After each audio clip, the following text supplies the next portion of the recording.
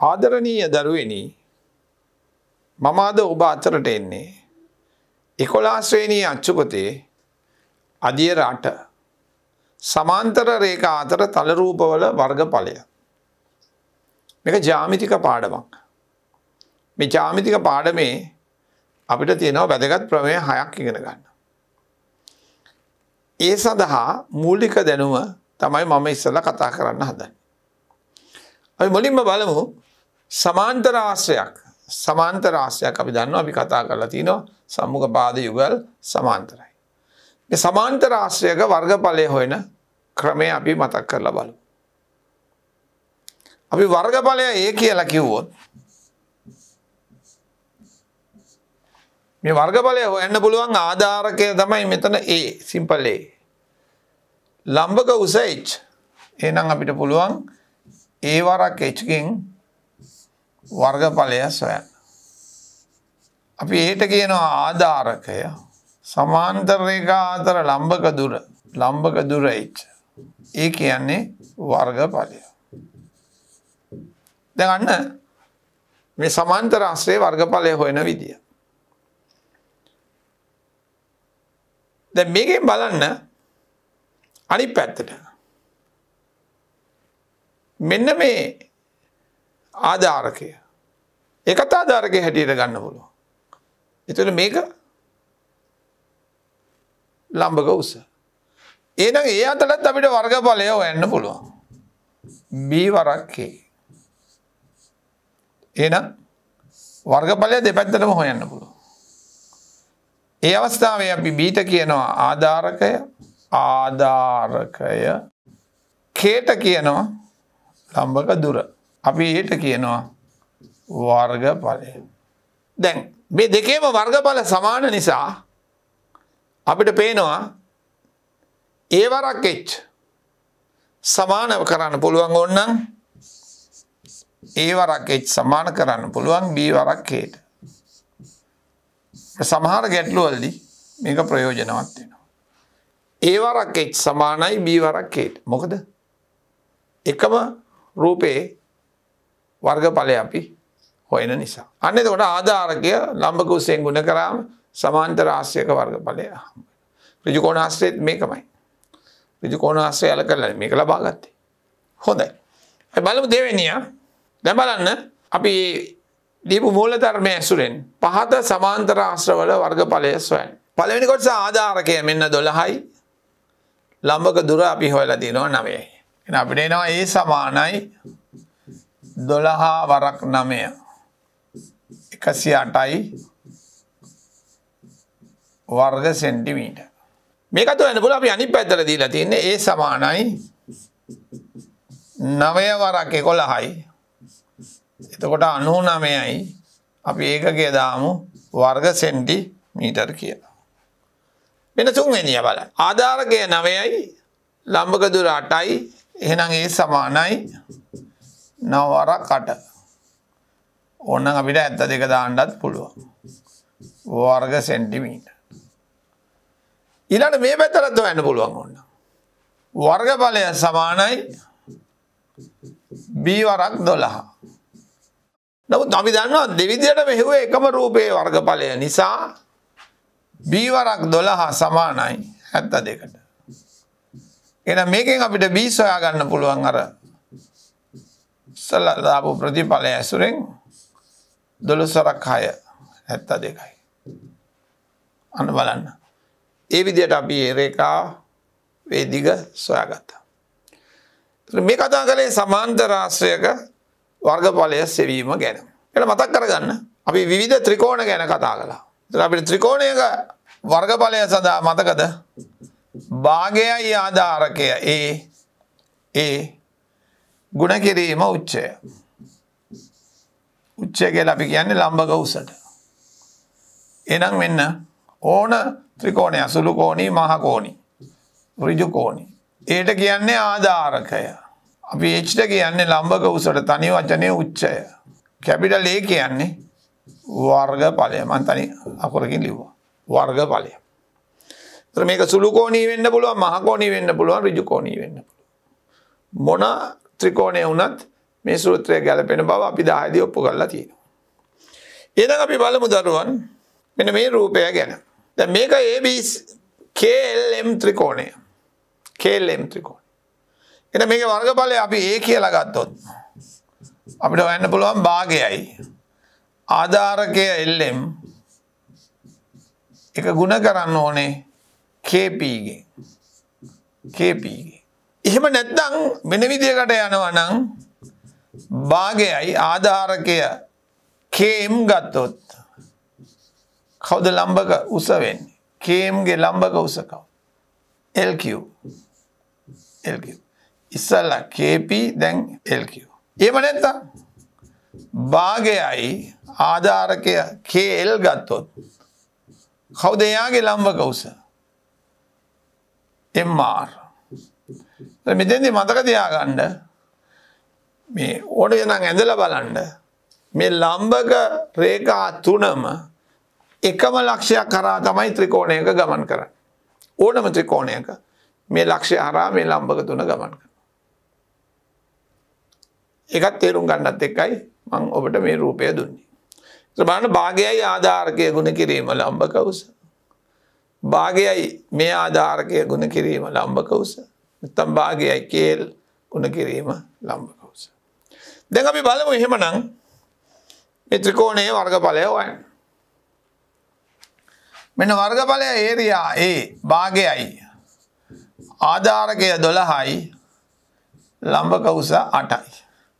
දැන් 11 වසරේ දරුවෙක් නිසා අපිට මේක මෙහෙම සුළු කරන්න පුළුවන්. එහෙනම් 6 වරක් 8 කීයද? 48යි. ඒකකේ දාන්න ඕනේ. අපි මේකත් බලමු. භාගයයි A සමානයි භාගයයි අනාධාරකය 9 වරක් 11. දැන් මෙතන සුළු වුණාට මේක දෙකෙන් කැපෙන්නේ නැහැ. එහෙනම් අපි 99 ලියලා දෙකෙන් බෙදන්න ඕනේ.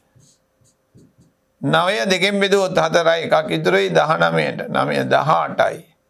ඕනනම් භාගෙ දාන්නත් පුළුවන් 0.5 දාන්නත් පුළුවන්. වර්ග සෙන්ටිමීටර්. මේකත් අපිට හොයන්න පුළුවන්. A සමානයි භාගයයි මේ පැත්තට ආධාරකය මේ පැත්තට ලම්බක උස 16 වරක් 7. මේක 8 වරක් 7 56යි. අන්න අපිට A ලැබෙනවා 56යි වර්ග සෙන්ටිමීටර්. බලන්න ත්‍රිකෝණයේ ආධාරකය කොයි පැත්තට දුන්නත් උච්චය මොන පැත්තට දුන්නත් අපිට වර්ගඵලය සොයා ගන්න පුළුවන්. දැන් මෙතන බලන්න මම සමාන්තර ආශ්‍රයකුයි ත්‍රිකෝණයකුයි දීලා තියෙනවා. මුලින්ම අපි සමාන්තර ආශ්‍රය දිහා බලමු ආධාරකය. එහෙනම් සමාන්තර ආශ්‍රය වර්ගඵලය ආධාරකය 12යි ලම්බක උස 7යි. 12 වරක් 84යි වර්ග සෙන්ටිමීටර්. මැද තියෙනවා ත්‍රිකෝණයක් පේන්න ඕනේ. මැද තියෙනවා ත්‍රිකෝණයක්. බලමු. අපි බලමු මේකෝ මේ තියෙන්නේ. මෙන්න මේ ත්‍රිකෝණය මේ. කොහොමද මේකේ වර්ගඵලය හොයන්නේ? භාගයයි ආධාරකය.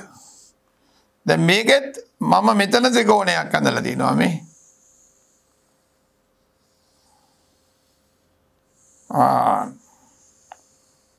ඒ ත්‍රිකෝණයෙන් ලම්බක උස වෙන්නේ මෙයා.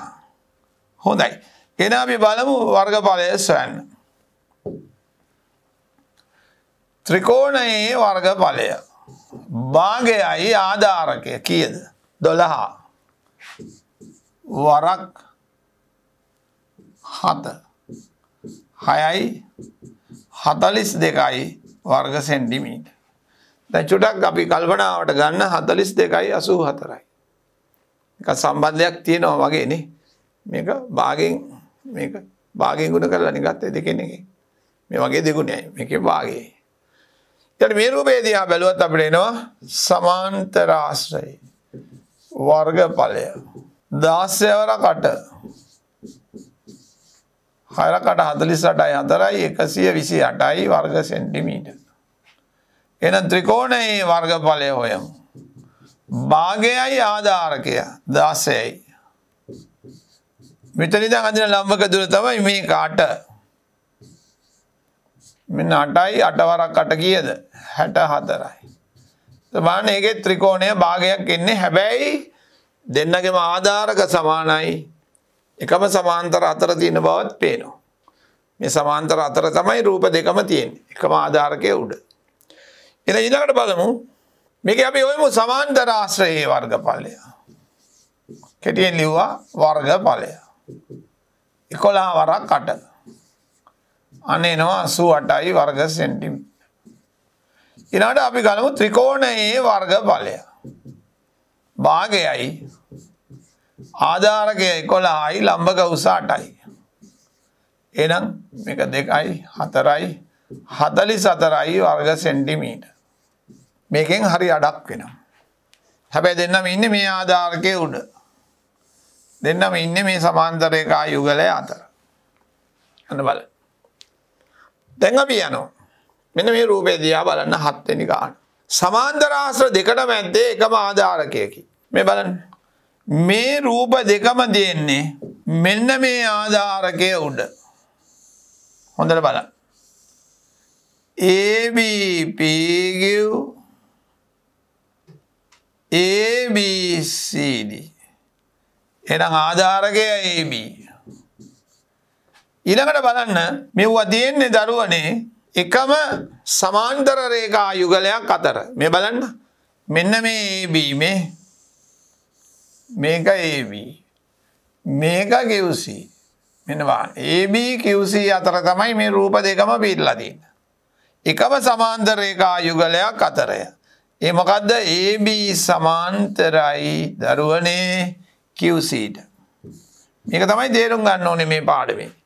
එකම ආධාරකය AB. එකම සමාන්තර රේඛා යුගලය අතර ඒ කියන්නේ AB සමාන්තරයි QCට. අපි බලමු. මේ රූපය බලන්න. මේකේ කවුද එකම ආධාරකය? මේ තියෙන්නේ එකම ආධාරකය AB. එතකොට මේක තියෙන්නේ එකම සමාන්තර රේඛා යුගලයක් අතරද? හොඳට බලන්න. නෑනේ. මේක එක සමාන්තර රේඛාව. මේක අනිත් සමාන්තර රේඛාව. මේක අනිත් සමාන්තරයි.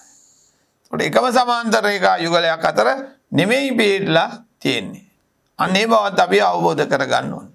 එකම ආධාරකය AB එකම සමාන්තර රේඛා යුගලය අතර නොවේ පිහිටලා තියෙන්නේ. අය බලමු ඊළඟ එකක්. ඔන්න බලන්න. මම සමාන්තර ආශ්‍ර කීපයක් මෙතන පේන්න විදිහට ඇඳලා තිනවා. AB KL මෙන්න AB මෙන්න KL. එතකොට මේක AB KL කියන්න බෑ. ඇයි කියන්න බැරි? රවුමට කියන්න ඕනේ අපි මේව චක්‍රීය ලෙස. එහෙනම් මේක වැරදි. අපි කියන්න ඕනේ AB කවුද? AB LK. අන්න AB LK. ඒක එහෙම වෙච්ච එක හොඳයි. ඒක හරියට කියන්න අපිට තේරෙනවා. ඊට එකත් හරියට බලමු. AB XY හරි. එකම ආධාරකයේ උඩ තියෙන්නේ AB. අපි බාර ගන්නවා. හරි. AB. එකම සමාන්තර රේඛා යුගලය AB සමාන්තරයි කාටද? AB සමාන්තරයි KL හරි KX හරි. AB සමාන්තරයි KXම කියලා කියමු දිග රේඛාව KX. අන්න හරි. ඊළඟට අපි බලමු දරුවන් ABCD. අන්න ABCD. මේ තියෙන්නේ ABCD. ඔන්න. අනිත් කෙනා කවුද? ABPQ. ඔන්න ABPQ. පෙවුනන්නේ දැක්කනේ. කොහෙද තිබුණේ? එකම ආධාරකයේ AB උඩ එකක් තිබුණේ. මොකද සමාන්තර රේඛා යුගලය? AB QC. AB QC. AB සමාන්තරයි QC. බලන්න රූපේ හරියට ලියවද කියලා. AB CD. AB PQ. හරියට ලියලා තියෙනවා. ඒකත් බලන්න ඕනේ. ඊළඟ එකට යමු අපි. LK QP. LK QP. QP. ලියලා තියෙන විදිය නම් හරි. චක්‍රියව ලියලා තියෙන LK QP. හරි. සහ YX අන්න X අකුර ලියලා කවුද? CD. YX CD. මේ තියෙන්නේ YX කවුද අනිත් කෙනා? YX CD. YX CD. මේ දෙන්න දිහා බලන්න. එකම ආධාරකයේ උඩ නැහැ. මේක ආධාරකය මේක ආධාරකය. හැබැයි එකම සමාන්තර රේඛා යුගලය අතර පිහිටලා තියෙනවා. කවුද? KX QC. KX සමාන්තරයි. ඒතර ඔයගොල්ලෝ දැන් තේරුම් ගත්තා එකම ආධාරකය සහ එකම සමාන්තර රේඛා යුගලය අතර තියෙන සමාන්තර ආශ්‍ර මොනවද? එකම ආධාරකය තිබිලා සමාන්තර රේඛා වෙනස් වෙන අවස්ථා. සමාන්තර රේඛා වෙනස් වෙලා එකම ආධාරකය. ඒ වගේ සියලුම අවස්ථා මම මෙතන මේ රූපය ඇසුරෙන් ওই දරුවන්ට කියලා දුන්නා. අපිට වැදගත් වෙන්නේ එකම ආධාරකය සහ එකම සමාන්තර රේඛා යුගලය අතර පිහිටි රූප. ඒක තේරුම් ගන්නයි අපි මෙච්චර වෙලා උත්සාහ යෙදුනේ. දැන් බලන්න දරුවනේ අපේ අච්චු පොතේ පුනරීක්ෂණ අභ්‍යාසයක් දීලා තිනවා. පිටු 86 87 වගුව පුරවන්න. දැන් මේ රූප මෙතන 6ක් දීලා ඒ රූප ඇසුරෙන් මේ වගුව දීලා පුරවන්න කියනවා. මුලින්ම ABD ත්‍රිකෝණය මේක දිහා බලන්න. අහනවා ආධාරක පාදය. මෙතෙන්දී අපි ගමු ආධාරක පාදය හැටියට BD. බලන්න එතකොට ආධාරක පාදය BD. BD ගන්නත් පුළුවන් AD ගන්නත් පුළුවන්. නමුත් අපි ගත්තේ BD. අපි BD ගත්තොත් අනුරූප ලම්බක උසට දාන්න ඕනේ AD. මොකද වර්ගඵලය එන්නේ? භාගයයි ආධාරකය ලම්බක උස. භාගයයි ආධාරකය ලම්බක උස. හරි. යමු ඊළඟට STU කෝ මෙන්න ආධාරකය මේක T අකුර. එතකොට ආධාරකය ST ආධාරකය ST මොකද ලම්බක උස UV. එහෙනම් වර්ගඵලය භාගයයි ST වරක් UV. VU කියන්නත් පුළුවන් UV කියන්නත් පුළුවන්. ඊළඟට කියනවා WXY මේ තියන්නේ. දැන් මෙතන ත්‍රිකෝණය තියෙන්නේ මෙන්න මෙහෙම. මේ ත්‍රිකෝණය අහන්නේ. මෙන්න මේකේ වර්ගඵලය. එතකොට ආධාරකය WX නැත්නම් XW. ලම්බක උස YZ. එතකොට ආධාරකය WX YZ. එතකොට භාගයයි WX වරක් X වගේ පෙනෙයි YZ. හරි. ABCD ඍජු කෝණ ආශ්‍රය මේ තියෙන්නේ. ආධාරකයට ගමු AB ගන්නත් පුළුවන් DC ගන්නත් පුළුවන්. අපි ගමු DC. කමක් නැහැ. එතකොට භාගයක් එතකොට ආධාරකය DC. එතකොට DC ආධාරකය නම් BC ගන්න පුළුවන්. ලම්බක උස හැටියට. එතකොට භාගයක් දාන්නේ DC වරක් BC. DC වරක් BC. ඊළඟට බලන්න EFGH මේදිත් EFGH. මේ බලන්නකෝ. මෙතන පොඩි වැරද්දක් ලියවිලා තියෙනවා. මෙතන EFGH F අකුරු දෙකක් එන්න බෑනේ. මෙතන එන්න ඕනේ දරුවා I අකුරක්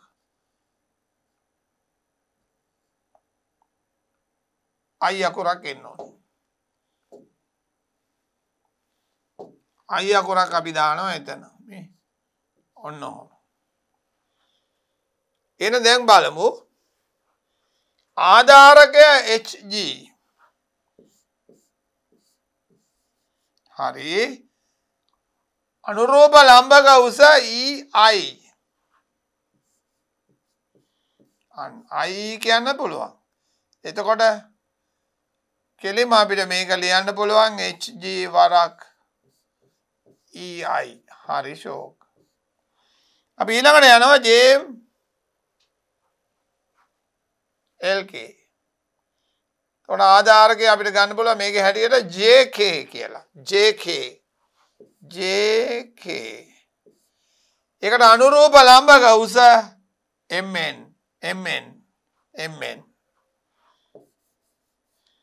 එහෙනම් අපේ වර්ගඵලය පාදවල ගුණිතය ලෙස JK වරක් MN. අපි යමු දරුවන්. දැන් බලන්න දරුවනේ 8යි 1 අභ්‍යාසය. චින්නේ පිටුව 88. දී ඇති රූපයේ දැක්වෙන තොරතුරු අනුව සමාන්තර ආශ්‍ර 4ක් නම් කරන්න. අපි දාමු 1.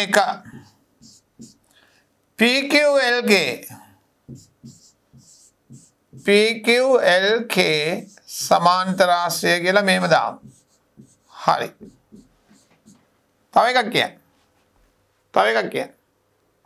මේ බලන්න මේකත් සමාන්තර ආශ්‍රය.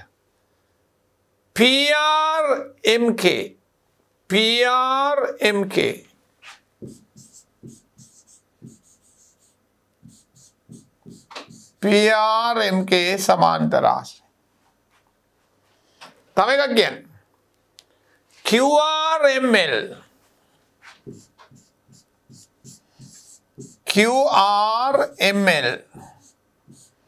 සමාන්තර ආශ්‍රය. තව එකක් කියන්න. QRON සමාන්තර ආශ්‍රය. AB සහ CD අතර පිහිටි QR ආධාරකය මත වූ සමාන්තර ආශ්‍ර දෙක. QR ආධාරකය මත වූ සමාන්තර ආශ්‍ර දෙක. හොඳ බලන්න. මෙන්න QR ආධාරකය. ඔන්න ඒක මත එකක් තියෙනවා. මෙන්න මේක. හොඳට බලන්න. අනිත් එක මෙන්න මේක. බලන්න QRML අපි රතුවෙන්ම ලියමු. QRML සමාන්තර ආශ්‍රය. සහ QR කියලා පටන් ගන්න එපා. මේ QR පොදු පාදය. QRON සමාන්තර ආශ්‍රය. අන්න බලන්න අපි සමාන්තර ආශ්‍රය 4 නම් කෙරුවා. අපි ඊළඟට QR මත තියෙන සමාන්තර ආශ්‍රය නම් කෙරුවා. දැන් මේ 4 තමයි ඕන විදියට ලියන්න පුළුවන්. ඒක ප්‍රශ්නයක් නෑ. අපි යමු ඊළඟ ගානට. AQ සමාන්තරයි CP සහ OP ආධාරකය වන ත්‍රිකෝණ සියල්ලම ලියන්න. ඔන්න බලමු. අපි OP දිහා බලමු. මෙන්න OP ආධාරක වන ත්‍රිකෝණ සියල්ලම ලියන්න. මේක එක්කෙනෙක්. මේක තව එක්කෙනෙක්.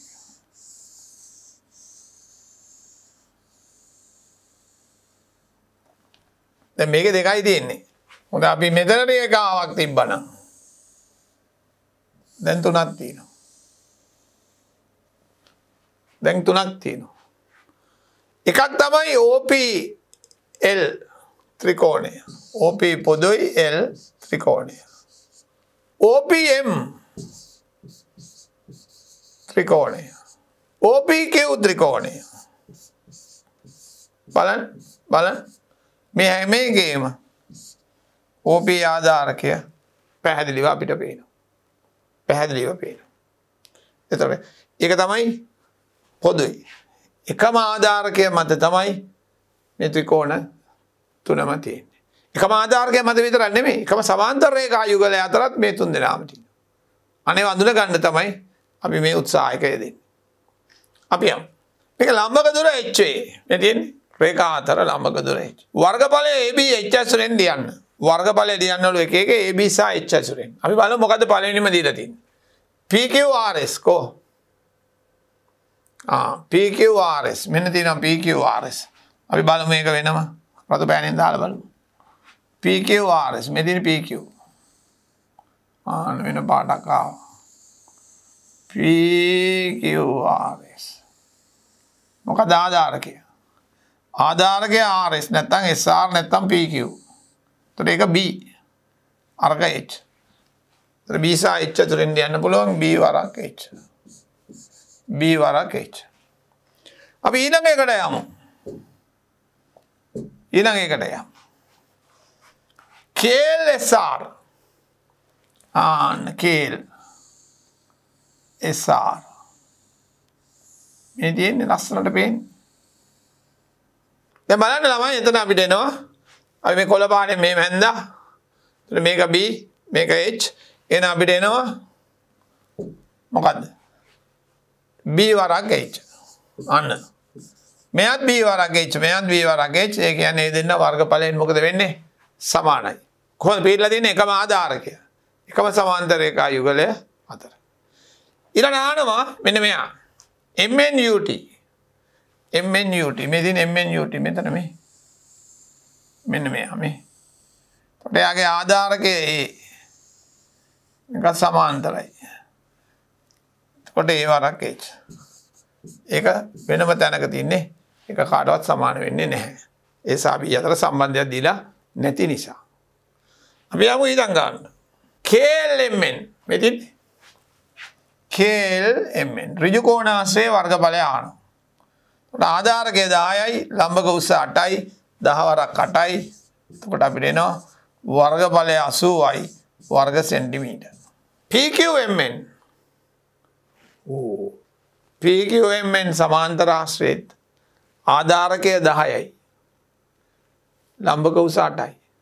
එන එකක් 10 වරක් 8. ඒකෙත් වර්ගඵලය 80යි. එහෙනම් KLMN ඍජු කෝණාශ්‍රයේ වර්ගඵලය සමානයි කාටද? PQMN සමාන්තර ආශ්‍රයේ වර්ගඵලය. මේක තවදුරටත් තේරුම් ගන්න. මෙතන තියෙන්නේ එකම ආධාරකය මේ. එකම ආධාරකයේ උඩ. මේ උඩ තමයි මෙයා සහ මේ වන මේක දැම්මොත් මෙහෙම. අපි ඉදිරියකට තව පාඩක් ගමු. මේ දෙන්නම ඉන්නේ මේ එකම ආධාරකය සහ එකම සමාන්තර රේඛා යුගලය අතර. අන්න එතකොට ඒවයි වර්ගඵල මොකද වුනේ? සමාන වුණා.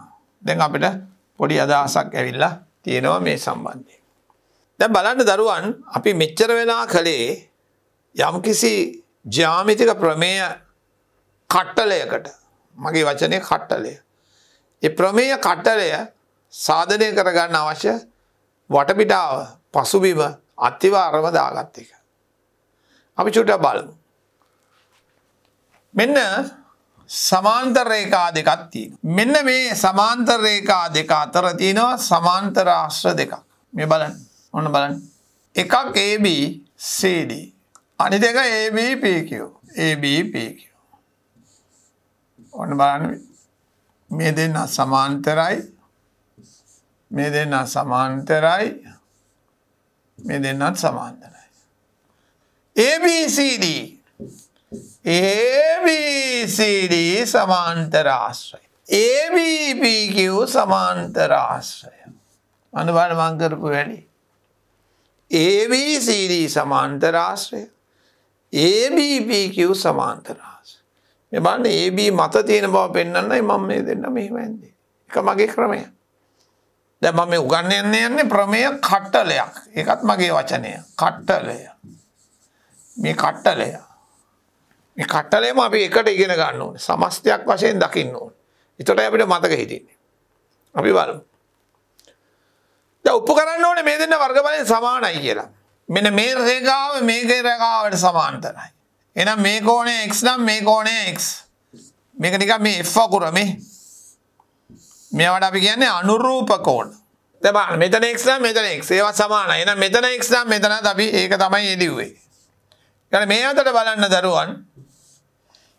මෙතන y නම් මෙතන y සමානයි. අනුරූප කෝණ සමානයි රේඛා සමාන්තර නිසා. මේවා සමාන්තර නිසා. මේවා සමාන්තර නිසා. දැන් බලන්න කෝණ දෙකක් සමානයි. එහෙනම් සමාන්තර ආශ්‍රයේ මේ පාදයට සමානයි. පාදය පාදයට සමානයි. එහෙනම් කෝපා යටතේ මොකද වෙන්නේ? ත්‍රිකෝණ දෙක අංග සමයි. ත්‍රිකෝණ දෙක අංග සමයි කියන්නේ මේ ත්‍රිකෝණය මත මේ ත්‍රිකෝණය තියන්න පුළුවන්. රූපේ ප්‍රමාණ නම් පොඩ වෙනස්. අපි එහෙනම් ඒක වර්ගඵලය සමානයි. අපි මොකද කරන්නේ? අපි වර්ගඵලය සමාන නිසා අපි කියමු මෙන්න මේ දෙන්න වර්ගඵලයෙන් සමානයි. මෙන්න මෙයයි වර්ගඵලයෙන් සමානයි. මේ ත්‍රිකෝණයට මම මෙන්න මේ ත්‍රපීසියම එකතු කරනවා. මේ ත්‍රිකෝණයයි ත්‍රපීසියමයි. බලන්න එතකොට ත්‍රිකෝණයයි ත්‍රපීසියමයි තමයි මම එකතු කරන්නේ. ඔන්න මේක 50යි කියන්නකො නිකමට කියන්නකො. මේක 30 නම් මේක 30යි. දැන් මොකද වෙන්නේ? මේ සමාන්තර ආශ්‍රය 50යි 30යි 80යි. මේ සමාන්තර ආශ්‍රයත් 50යි 30යි 80යි. ආන්න බලන්න. දැන් මොකද වුනේ? ABCD සමාන්තර ආශ්‍රයේ වර්ගඵලය ABPQ සමාන්තර ආශ්‍රයේ වර්ගඵලයට සමාන වුණා. එකම ආධාරකය සහ එකම සමාන්තර රේඛා යුගලය අතර පිහිටි සමාන්තර ආශ්‍ර වර්ගඵලයෙන් සමානයි. එන අපේ පළවෙනි ප්‍රමේය කඩලය තමයි එකම ආධාරකය සහ එකම සමාන්තර රේඛා යුගලය අතර පිහිටි සමාන්තර ආශ්‍ර වර්ගඵලයෙන් සමානයි. එකම ආධාරකය සහ එකම සමාන්තර රේඛා යුගලය අතර පිහිටි සමාන්තර ආශ්‍ර වර්ගඵලයෙන් සමානයි. ඊළඟ දෙවෙනි ප්‍රමේයයටත් අපි එමු. මේ බලන්න. දැන් මෙතන සමාන්තර ආශ්‍ර දෙකක් තියෙනවා. හොඳට බලන්න. එකක් ABCD අනිත් එක PQRS.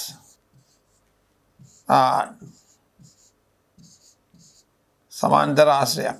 මේකත් සමාන්තර ආශ්‍රය. මම කියනවා මේ ආධාරක දෙක සමානයි. AB සමානයි PQට. දැන් එකම ආධාරක කියන්න බෑ. එහෙනම් මොකද වචනේ? සමාන ආධාරක. හැබැයි එකම සමාන්තර රේඛා යුගලය අතර. එකම සමාන්තර රේඛා යුගලය අතර. දැන් මේවත් වර්ගඵලයෙන් මොකද වෙන්නේ? සමාන වෙනවනේ. අපි මේකට 10 10 දාමු. ලම්බකෝස 8යි කියමු. එහෙනම් දවරකට 80යි මෙයා. දවරකට 80යි මෙයා. එහෙනම් මොකද එළි වෙන්නේ අපිට? මොකද එළි වෙන්නේ? සමාන ආධාරක සහ එකම වචනේ අරන් දාලා සමාන ආධාරක සහ එකම සමාන්තර රේඛා යුගලය අතර පිහිටි සමාන්තර ආශ්‍ර වර්ගඵලයෙන් සමාන වේ. දැන් ඔය දරුවෝ කියන්න. මේ ප්‍රමේය දෙකටම ප්‍රමේය දෙකක් කියන්නකෝ. සමාන්තර ආශ්‍ර වචන අරන් දාලා ත්‍රිකෝණ දාලා. කියන්නේ. දැන් මෙතන අපි කිව්වේ එකම ආධාරකය සහ එකම සමාන්තර රේඛා යුගලය අතර පිහිටි මොනවද? සමාන්තර ආශ්‍ර වර්ගඵලයෙන් සමාන. එන ඔප්පු කළ වෙනනවා අපි ඉදිරියට. මොකද්ද? එකම ආධාරකය සහ එකම සමාන්තර රේඛා යුගලය අතර පිහිටි. ඔව්. ත්‍රිකෝණ වර්ගඵලයෙන් සමානයි. හරි ඔයගොල්ලෝ හරි. මේක එකක් කියන්නේ. දැන් මේකේ කිව්වේ සමාන ආධාරක සහ එකම සමාන්තර රේඛා යුගලය අතර පිහිටි සමාන්තර ආශ්‍ර වර්ගඵලයෙන් සමානයි. ත්‍රිකෝණ දාලා වචනේ මාරු කරනවා. මොකද? සමාන ආධාරක සහ එකම සමාන්තර රේඛා යුගලය අතර පිහිටි ත්‍රිකෝණ වර්ගඵලයෙන් සමාන වේ. දැන් ඔන්න අපිට ආවා මොකද්ද? ප්‍රමේය 4ක් අපි කතා කරලා ඉවරයි මේ පොඩි වෙලාවේදී. අපි ආයෙත් බලමු මේ ප්‍රමේය ටික. මෙන්න පළවෙනි. එකම ආධාරකය සහ එකම සමාන්තර රේඛා අතර පිහිටි සමාන්තර ආශ්‍ර වර්ගඵලයෙන් සමාන වේ. අන්න අපේ භාෂාව ලිව්වා. එකම ආධාරකය සහ එකම සමාන්තර රේඛා යුගලය අතර පිහිටි සමාන්තර ආශ්‍ර වර්ගඵලයෙන් සමාන වේ. දෙවෙනි එක වචනයයි මාරු කරන්නේ. මොකද වචනේ? මේ වචනේ විතරයි මාරු කරන්නේ. කියන්නේ සමාන විතරයි. හැබැයි අතන ආධාරකය වෙන්න බෑනේ බහුවචනනේ. එතකොට සමාන ආධාරක උච්චරය වෙනස. දැන් මේක පළවෙනියා මෙතන මම දාලා පළවෙනියා මෙයා දෙවෙනියා මෙයා දෙවෙනියා. එකම ආධාරකය සහ එකම සමාන්තර රේඛා යුගලය අතර පිහිටි සමාන්තර ආශ්‍ර වර්ගඵලයෙන් සමාන වේ. සමාන ආධාරක ය වෙන්න බෑ. ආධාරක සහ එකම සමාන්තර රේඛා යුගලය අතර පිහිටි සමාන්තර ආශ්‍ර වර්ගඵලයෙන් සමාන වේ. තුන්වෙනි ඕගොල්ලෝ කියන්නේ. මේකමයි. මොකද වෙනස? සමාන්තර ආශ්‍ර වල ත්‍රිකෝණ දාලා කියන්නේ. මේකත් සමාන්තර ආශ්‍ර වල ත්‍රිකෝණ දාලා කියන්නේ. දැන් ප්‍රමේය 4ක් අපි කතා කරලා තියෙනවා. පළවෙනිය සමාන්තර ආශ්‍ර වලින් 2යි, දෙවෙනිය ත්‍රිකෝණ වලින් 2යි. අපිට තවත් වැදගත් වෙන ප්‍රමේය දෙකක් තියෙනවා. අපි ගත්තොත් සමාන්තර ආශ්‍රයක්. මේ ඔප්පු කරලා බලනවා. මෙන්න ABCD. මගේ සංඛ්‍යාත්මක උදාහරණ වලදී මම කිව්වා. අපි දන්නවා අපේ පළවෙනි 10 වසරේ ප්‍රමේයක් තියෙනවා. විකර්ණයෙන් සමාන්තර ආශ්‍රයේ වර්ගඵලය සමච්ඡේද වේ. ඒ කියන්නේ විකර්ණය ඇඳම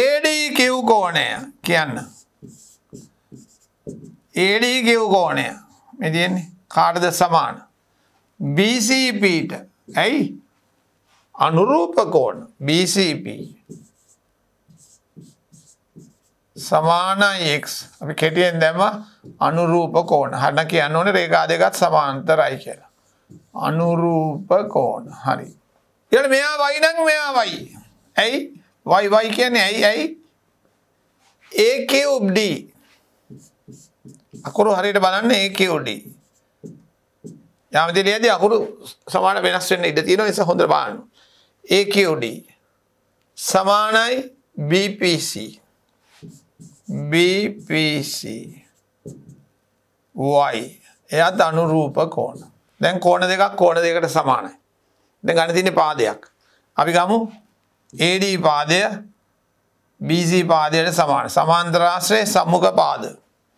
AD සමානයි BCට. ඔන්න හේතුවට සමාන්තර ආශ්‍රයේ සම්මුඛ පාද සමානයි කියලා අපි දන්නවා 10 වසරේ. මෙන්න මේ කරුණු තුනට අපි හැමතිස්සෙම කියලා දෙනවා අංග සාමය කරද්දී අංග සාමය පාඩමක් අපි කරලා දෙනවා 10 වසරේ. ඔයගොල්ලන්ට බලන්න පුළුවන්. එම නිසා ADQ ත්‍රිකෝණය සමානයි මේ බලන්නකෝ දැක්කනේ BCP ත්‍රිකෝණය. අවස්ථාව මොකද්ද?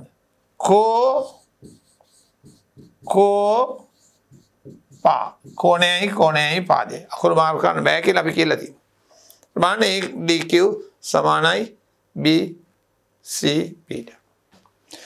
අංග සමය කියන එකේ තේරුම හැම අතින්ම සමානයි. එහෙනම් මේව වර්ගඵලයෙන්ුත් සමානයි. එම නිසා අපිට කියන්න පුළුවන් ADQ ත්‍රිකෝණය සමානයි BCP ත්‍රිකෝණයට. වර්ගඵලයෙන්. දැන් අපි ඊට පොඩක් ඉඩ ඕන නිසා දරුවනේ අපි මෙතනින් ඉඩ පොඩ්ඩක් හදාගමු. මෙතනින් ඉඩ ටිකක් හදාගමු. අපි ප්‍රමේය දැන් දන්නවනේ. හරි. දැන් බලන්න. ADQ සමානයි BCP. මම ඒක නැවත මෙතන ලියනවා. ADQ සමානයි BCP ට. මම මේකමයි එතනට ගත්තේ පැහැදිලි වෙන්න. දැන් දෙපැත්තටම අපි මොකද එකතු කරන්නේ? මෙන්න මේ ත්‍රාපීසියම්. මේ ඉන්නේ මෙයා. දෙපසටම ABCQ. දෙපසටම ABCQ ත්‍රාපීසියම එකතු කරන්න. අන්න ADQ ත්‍රිකෝණය ධන ABCQ ත්‍රාපීසියම. මේ පැත්තේ BCP ත්‍රිකෝණය ධන ABCQ ත්‍රාපීසියම. අන්න දරුවනේ බලන්න ADQ ABCQ ලැබෙනවා ABCD සමාන්තර ආශ්‍රය. එහා පැත්තට යන්න. BCP ත්‍රිකෝණය BCP ABCQ ත්‍රාපීසියම ABPQ සමාන්තර ආශ්‍රය. අන්න දරුවනේ සාග යුගයේ අපිට තිබුණේ ABCD සමානයි ABPQ බව සාධනය කරන්න. අන්න අපි ප්‍රමේය සාධනය කෙරුවා. දැන් බලමු දරුවන් අපි ප්‍රමේය දෙක මම ඔයගලන්ට පැහැදිලි කළේ එකම ආධාරකය කියන වචනේ අරන් දාලා අපි දානවා සමාන ආධාරක සහ එකම සමාන්තර රේඛා යුගලය අතර පිහිටි සමාන්තර ආශ්‍ර වර්ගඵලයෙන් සමාන වේ. දැන් මේ බලන්න AB ආධාරකය සමානයි PQ ආධාරකයට. තියෙන්නේ AB AQ සහ DR සමාන්තර රේඛා යුගලය අතර. ඒක මොකද්ද දත්තය මේකේ අපි විධිමත්ව කියනවනම් ඔන්න ABCD සමාන්තර ආශ්‍රය සහ PQRS සමාන්තර ආශ්‍රය වල ආධාරක AB සමානයි PQA ඒවා AQ සමාන්තරයි DR අතර පිහිටා ඇත. හරි. දැන් ඔප්පු කරන්න ඕන. සාකයු සාධනය කළ යුතු ABCD සමාන්තර ආශ්‍රය සමානයි PQRS සමාන්තර ආශ්‍රය බව.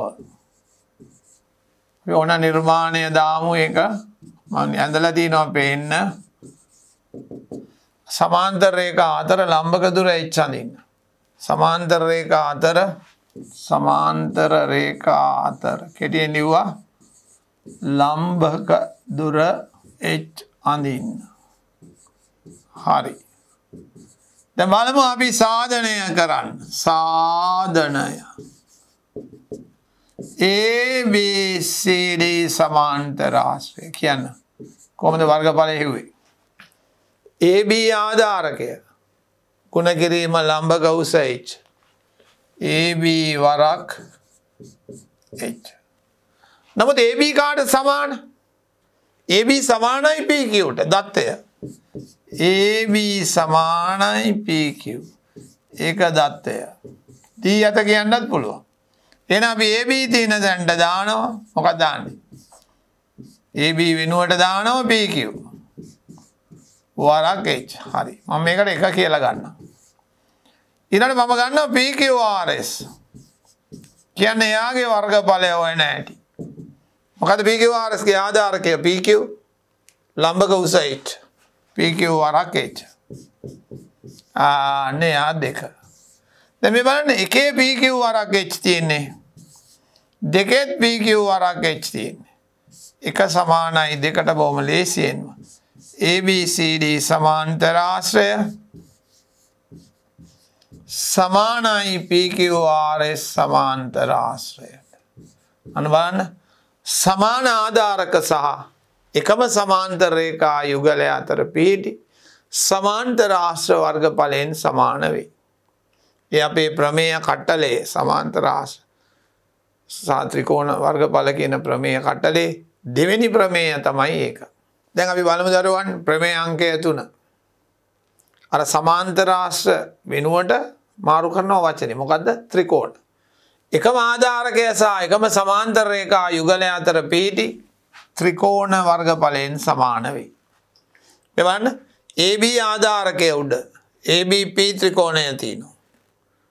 AB ආධාරකය උඩ ABQ ත්‍රිකෝණය තියෙනවා.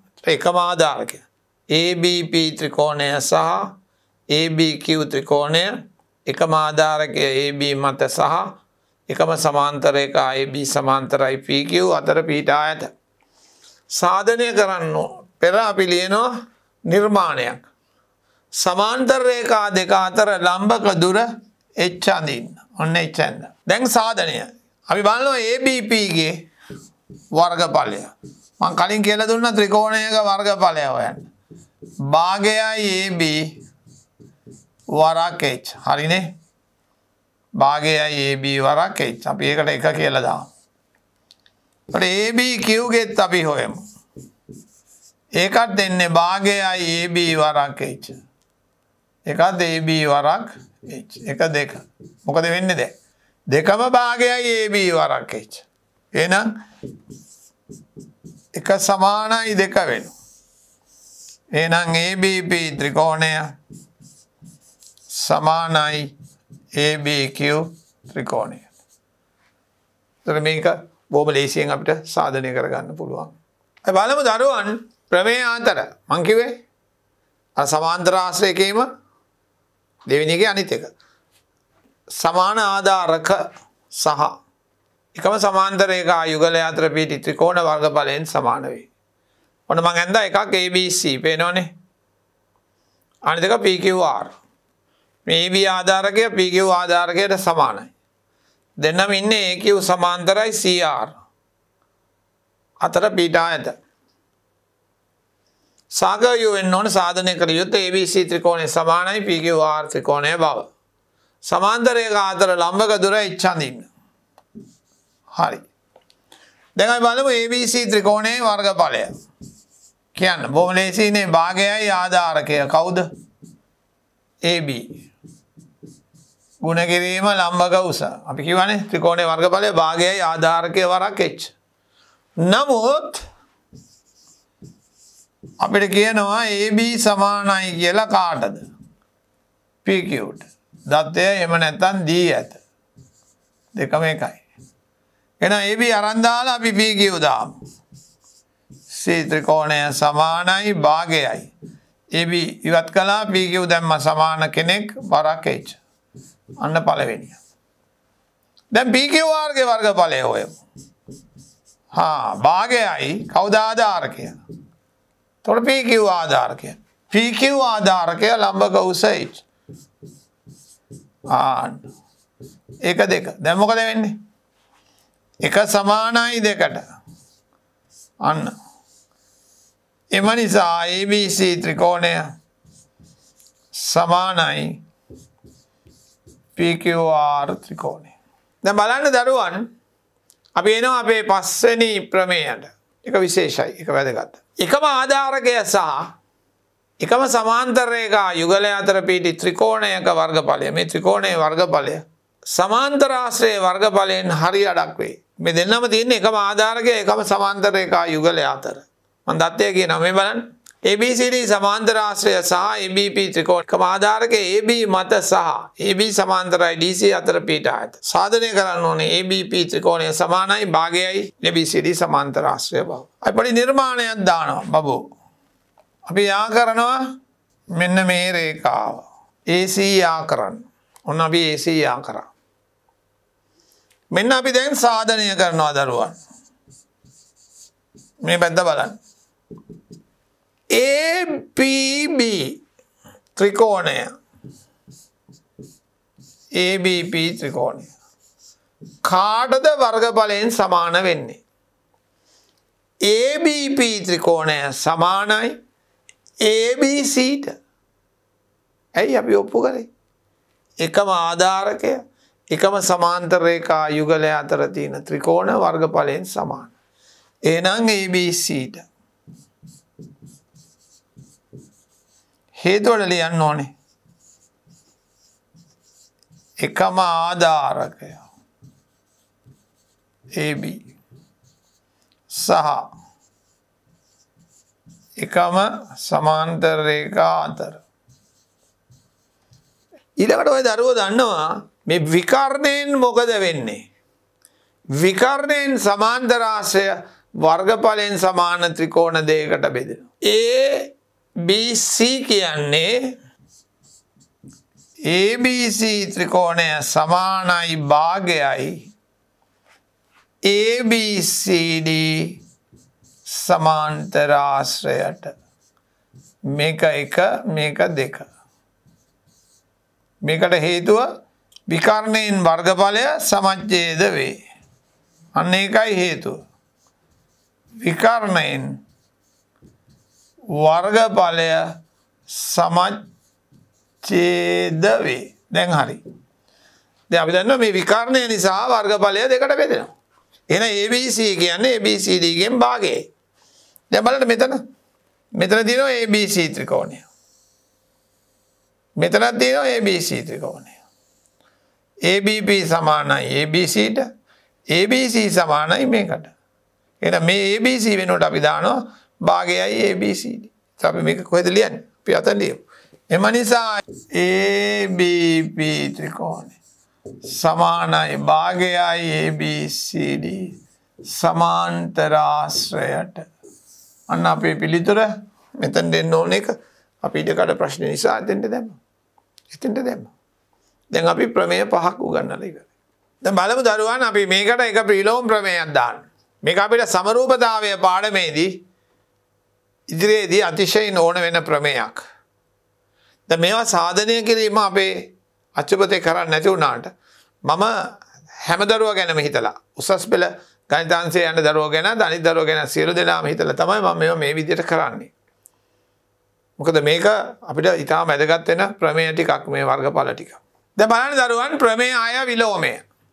එකම ආධාරකයේ එකම පැත්තේ මේ බලන්න එකම ආධාරකයේ එකම පැත්තේ වර්ගඵලයෙන් සමාන ත්‍රිකෝණ දෙකක් තිබෙනවා.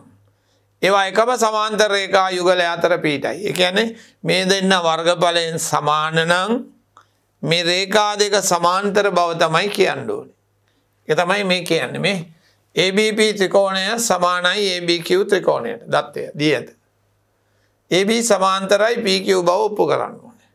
පොඩි නිර්මාණයක් දානවා. මම AB දෙපැත්තටම දික් කළා. මෙන්න මේකෙන් ලම්බකයක් අඳිනවා. PM. මේකෙන් ලම්බකයක් අඳිනවා QN.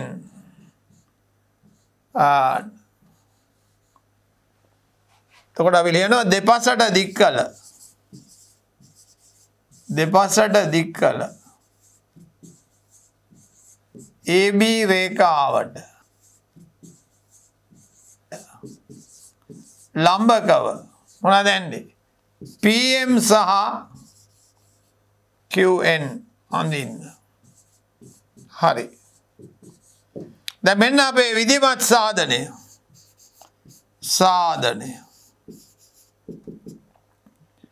ABP ත්‍රිකෝණය සමානයි භාගයයි ආධාරකය AB වරක් PM. ABQ ත්‍රිකෝණය සමානයි භාගයයි ආධාරකය වරක් QN. හරිනේ. දැන් මේ දෙන්න මේ ත්‍රිකෝණ දෙක වර්ගඵලයෙන් සමානයි. එතකොට ABP ත්‍රිකෝණය සමානයි ABQ ත්‍රිකෝණය. එක දී ඇත දත්තය. එම නිසා අපිට එනවා AB වරක් PM සමානයි භාගයයි AB වරක් QNට. භාගයයි ABට භාගයයි AB කැපිලා ගියාම PM සමානයි QNට. අන්න බලන්න PM සමානයි QNට. රේඛා දෙකක් අතර ලම්බක දුර සමානයි. එතකොට රේඛා දෙකක් අතර ලම්බක දුර සමාන නිසා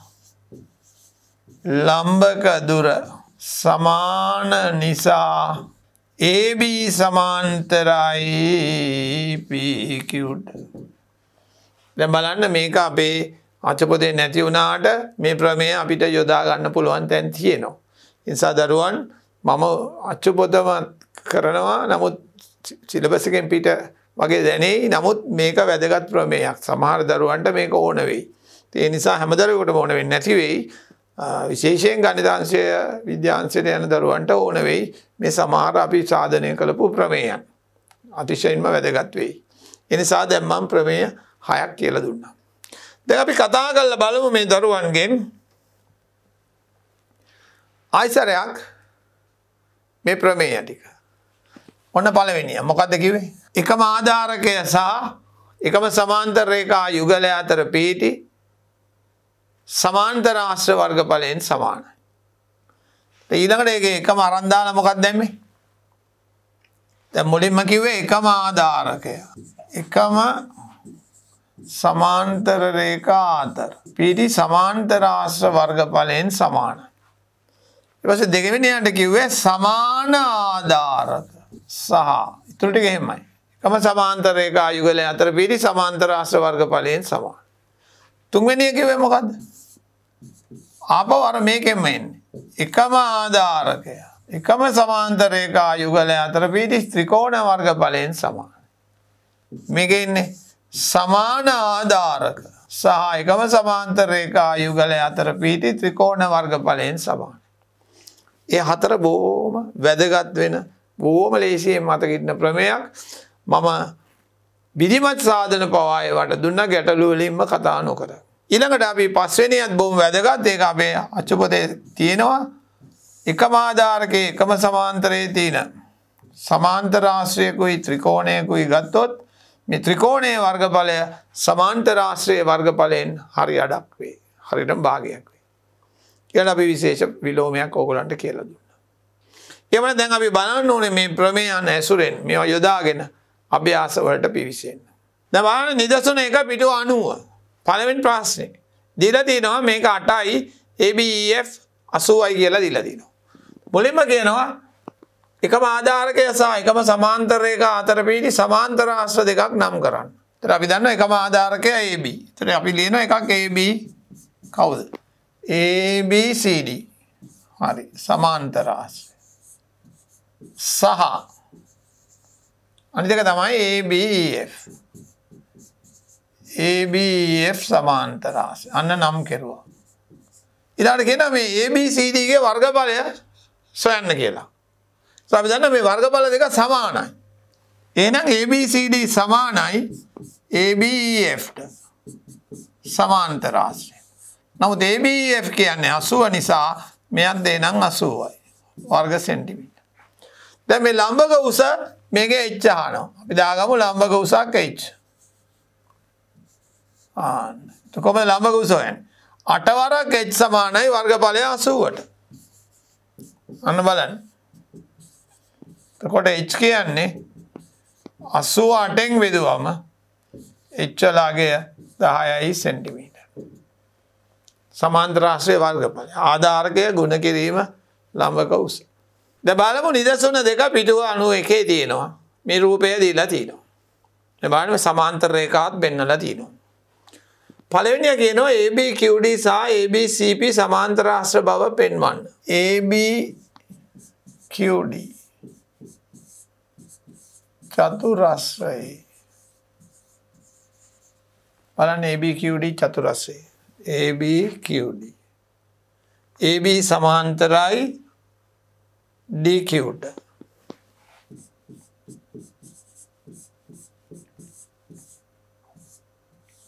DQට. ඊළඟට ABQD. ඊට පස්සේ AD සමාන්තරයි BQට. AD සමාන්තරයි කාටද? BQට. බලන්න සම්මුඛ පාද යුගල් මොකද වෙන්නේ? සම්මුඛ පාද යුගල් මොකද වෙන්නේ? සම්මුඛ පාද යුගල් සමාන්තරයි. එතකොට සම්මුඛ පාද යුගල් සමාන්තර නිසා මේ බලන්න යුගල් සමාන්තර නිසා ABQD සමාන්තර ආශ්‍රයක් වේ. ABCP ABCP චතුරස්‍රය දිහාත් බලන්න. මොකද වෙන්නේ? ABCP ABCP. එතකොට AB සමාන්තරයි PCට. AB සමාන්තරයි PCට. තව AP සමාන්තරයි BCට. AP සමාන්තරයි කාටද? BCට. අන්න. එම නිසා ABCP සමාන්තර ආශ්‍රයක් වේ. දැන් මේවා සමාන්තර වෙන්නේ ළමයි D ඇත. මේකටත් D ඇත. මේකත් D ඇත නැත්නම් දත්තය ඇත. සමාන්තරයි කියලා D ඇත. දත්තය. දැන් දරුවන් දෙවනුව කියනවා මේ දෙන්න වර්ගඵලයෙන් සමාන බව පෙන්වන්න කියලා. අපි ඒක මෙතනට කියමු. සාධනය. දැන් ABQD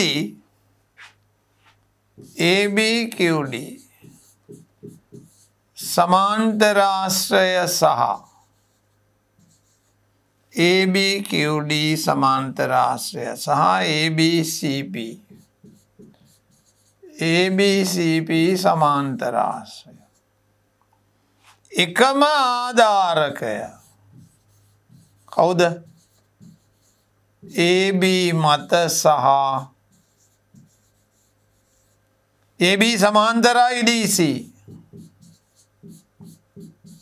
අතර වූ නිසා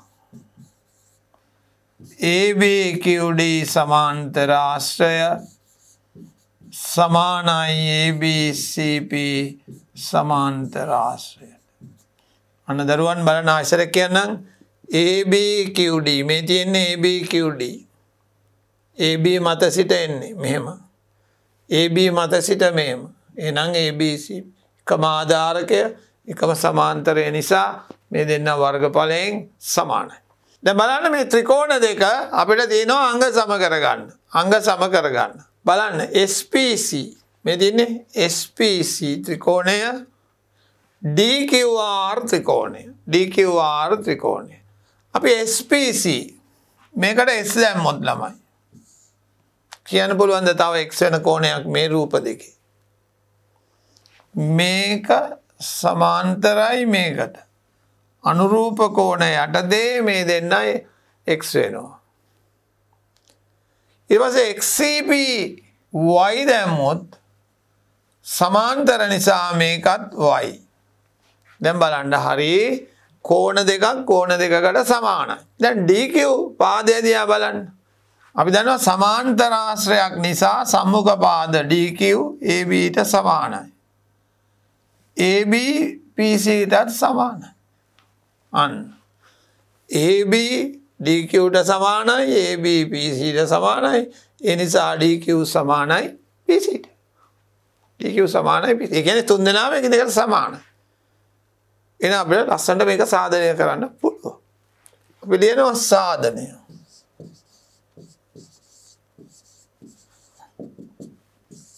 SPC ත්‍රිකෝණය සහ DQR ත්‍රිකෝණය. SPC කෝණය බලන්න පෙන්නන්න. SPC x RDQ x RDQ x ඒවට අපි කියන්නේ අනුරූප කෝණ. හරි. ඊට SCP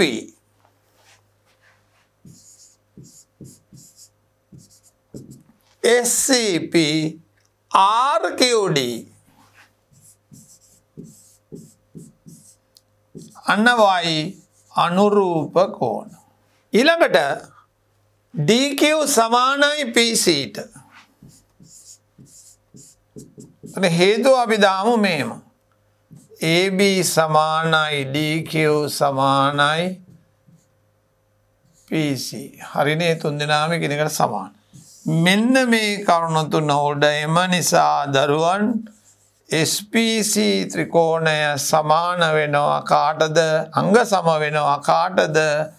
DQR ත්‍රිකෝණයට අවස්ථාව හැටියට අපි දෙනවා කෝණයයි පාදයයි. හොඳට බලන්න. x කෝණයට සමානයි, y කෝණයට සමානයි අනුරූප කෝණ. AB මෙයාට සමානයි, AB මෙයාට සමානයි. මේ දෙන්න සමානයි. ත්‍රිකෝණ දෙක අංග සමයි. ඒතර මේ දෙන්න අංග සම නම් මොකද වෙන්නේ? ඔව්.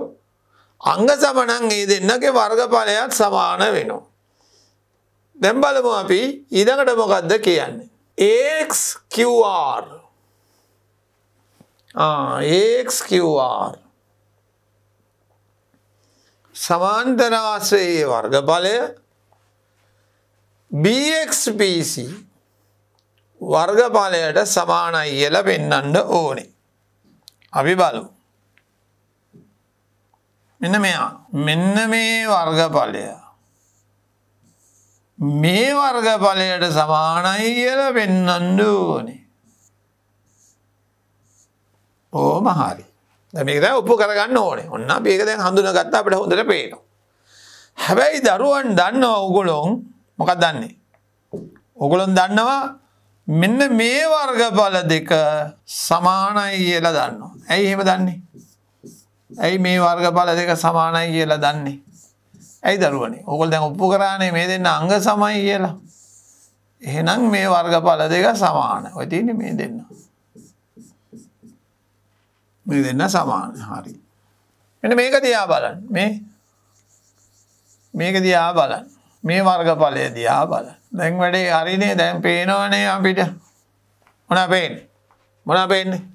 මේ සමාන්තර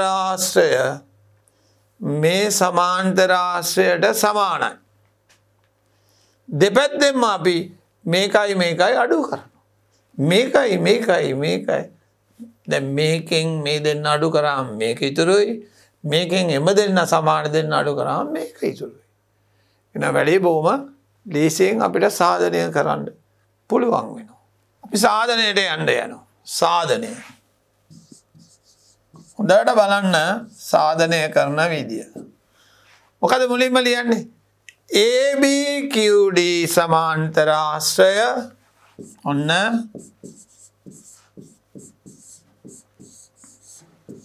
සමානයි ABCP. අපි ඒක ඔප්පු කළා. මේක අපි ඔප්පු කරලා තියෙනවා. ඊළඟට RDQ. මේ තියෙන්නේ RDQ. මේක ඔප්පු කළා කියලා ලියමු. ඔප්පු කළා. එහෙම ලස්සන මදි නම් සාධිතයි කියලා ලියන්න පුළුවන්. ඊළඟට RDQ. ත්‍රිකෝණය. අපි සමාන කරා SPCට. SPCට. එක දෙක ඒකත් අපි ඔප්පු කළා. හරි. අපි එකෙන් දෙක අඩු කරනවා දරුවන්. එතකොට වම් පැත්තේ ඉන්නේ ABQD. සමාන්තර ආශ්‍රය. ඍණ RDQ ත්‍රිකෝණය. සමානයි. ABCP කවුද? සමාන්තර ආශ්‍රය. ඍණ SPC ත්‍රිකෝණය. දැන් බලන්න මේ දෙන්න දිහා බලන්න. ABCD ගෙන් මෙයාව අඩු කළාම ABQR කියන ත්‍රපීසියම ලැබෙන්නේ. ABQR ත්‍රපීසියම සමානයි මේකෙන් අඩු කළාම ABSP කියන ත්‍රපීසියම ලැබෙනවා. හරි. දැන් මොකද කරන්නේ? මේ ත්‍රපීසියමයි මේ ත්‍රපීසියමයි මේ ABX කියන කොටස අපි දෙපැත්තින්ම අඩු කරනවා. දෙපැත්තින්ම ABX ත්‍රිකෝණය අඩු කරන්න ඔන්න ලියුවා අඩු කරන්න කියලා. මොකද දැන් මම ලියනවා එක. ABQR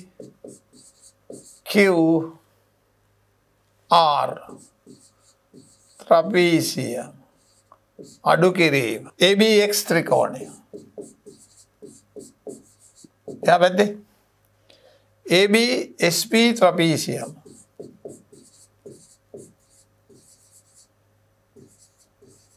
ඒකෙනුත් මොකක්ද අඩු කරන්නේ? ABX ත්‍රිකෝණය. දැන් බලන්නකෝ ආයතනයක් අපි අකුරු හරියද බලමු. ABQR අඩු කරන්නේ ABX. එතකොට ඉතුරු වෙන්නේ මොකද්ද? AXQR සමාන්තර ආශ්‍රය.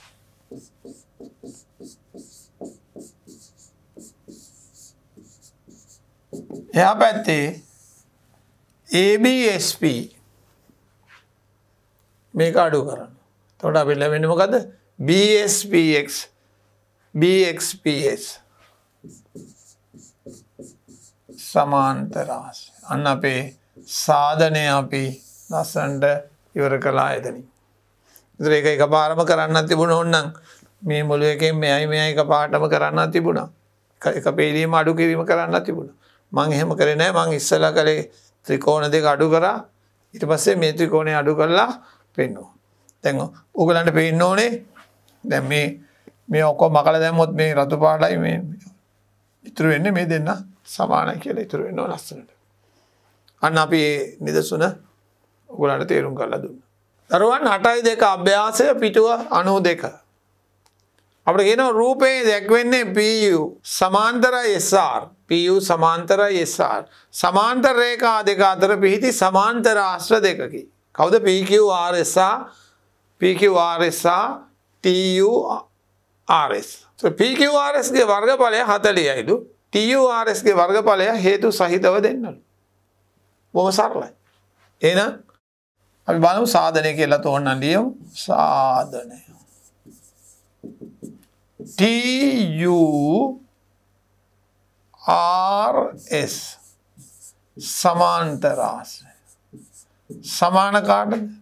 PQRS සමාන්තර ආශ්‍රය. හේතුව එකම ආධාරකය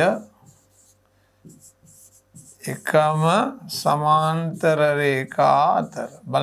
බලන්න මේ දෙන්නම ඉන්නේ SR ආධාරකය එකම සමාන්තර රේඛා අතර. එහෙනම් අපි දන්නවා මෙයාගේ වර්ගඵලය 40යි නම් TURS සමාන්තර ආශ්‍රයත් එහෙනම් 40යි වර්ග සෙන්ටිමීටර. අපි යමු ඊළඟ දෙවෙනි ගානට. AD 7යිලු. CD 9යිලු. ABCD ඍජු කෝණාශ්‍රයකි. ADEF වර්ගඵලය සොයන්න. බලන්න අපිට CDEF සමාන්තර ආශ්‍රය සමානයි ABCD ඍජු කෝණාශ්‍රයට. ඇයි ඍජු කෝණාශ්‍රයට? ඇයි එකම ආධාරකය DC එකම සමාන්තර රේඛා යුගලය අතර ඔන්න එකම ආධාරකය එකම සමාන්තර රේඛා අතර. දැන් බලන්න CDEF සමානයි ඍජු කෝණාශ්‍රයට. ඍජු කෝණාශ්‍රයේ දිගයි පළලයි දීලා තිනවා. 9 7. එහෙනම් සමාන්තර ආශ්‍රයත් 63යි. මෙයාගේ වර්ගඵලයත් 63. ඕවලේස්. අපි යමු ඊළඟ ගානට. මේකේ DS සමානයිලු CRට. අය බලමු. පොඩ්ඩක් රතු පාට දාලා බලමු. මෙන්න මේ DS මේ තියෙන්නේ සමානයිලු CRට. මෙන්න මේ මැද කෑල්ල මේ කෑල්ල එකතු කරමු දෙපැත්තටම. මෙන්න මේ කෑල්ල. එතකොට මේ රතුයි දම් පාටයි රතුයි දම් පාටයි. ඒකට සමාන බව අපිට පේනවා. ඒත් අපි කොහොමද ඒක ලියන්නේ? අපි ලියන්නේ මෙහෙම. සාධනය DS සමානයි CR දී ඇත. ඔන්න බලන්න.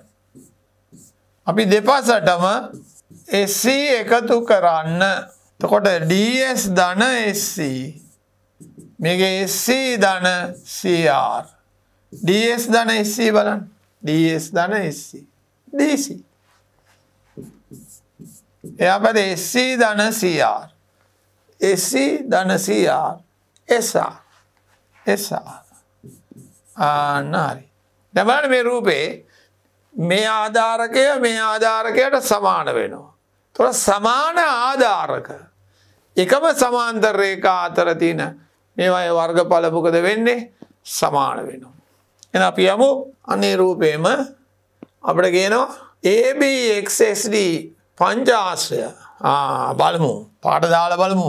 ABXSD මෙන්න ABXSD මෙන්න මේ පංචාශ්‍රය. දැන් මේක හොඳම වැඩේ අපේ පාට පැන්සල් තියෙන දරුවන්ට මෙහෙම නෙමෙයි. මෙහෙම ඉරි ගහන්න නෙමෙයි. පාට පැන්සලක් අරගෙන මේක මේම ලස්සනට පාට කරලා අඳුරු කරලා දාන්න. අන්න මෙයාට සමානයි කියන්න ඕනේ. එයාට දාන්න පාට දාන්න. මෙහෙම අඳුරු කරන්නේ නැතුව පාට දාන්න. මෙහෙම කරන්නේ නැතුව හොඳට ගහලා මේක අඳුරු කරලා ගන්න. දැන් ඔය දෙන්න සමාන කරගන්න පුළුවන්ද කියලා බලන්න. පුළුවන්ද බලන්න. කොහමද? දැන් බලන්න අපි දෙවෙනි කොටස කියන්නේ මේ පංචාශ්‍ර දෙකකින් සමාන කිරීමනේ දැන් මේ කරන්න හදන්නේ.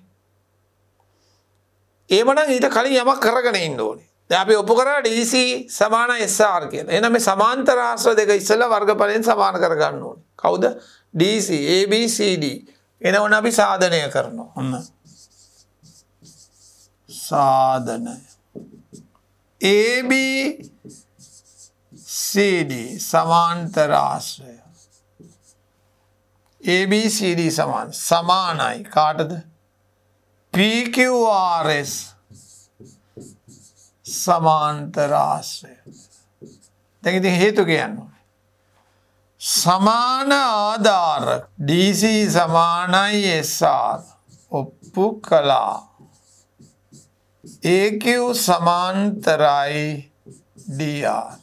මෙන්න මේ නිසා තමයි ඒක සමාන වෙන්නේ. දැන් මොකද කරන්නේ? මේ සමාන්තර ආශ්‍රයෙන් මෙන්න මේ පුංචි කෑල්ල අපි අඩු කරනවා. මේ පුංචි කෑල්ල. මේ කෑල්ල මේ. එතකොට මේ පංචාශ්‍රය එනවා. දැන් ඔන්න ABCD සමාන්තර ආශ්‍රය සමානයි PQRS සමාන්තර ආශ්‍රය.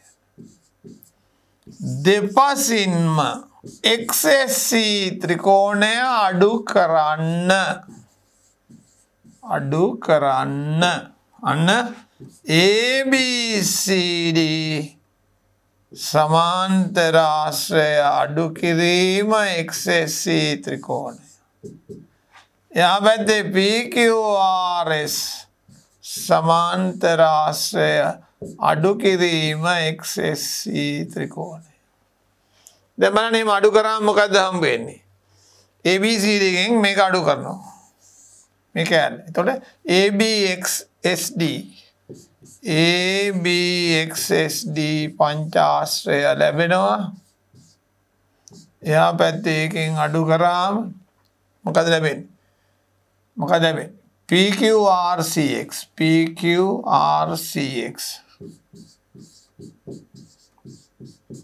පංචාශ්‍රය ලැබෙනවා.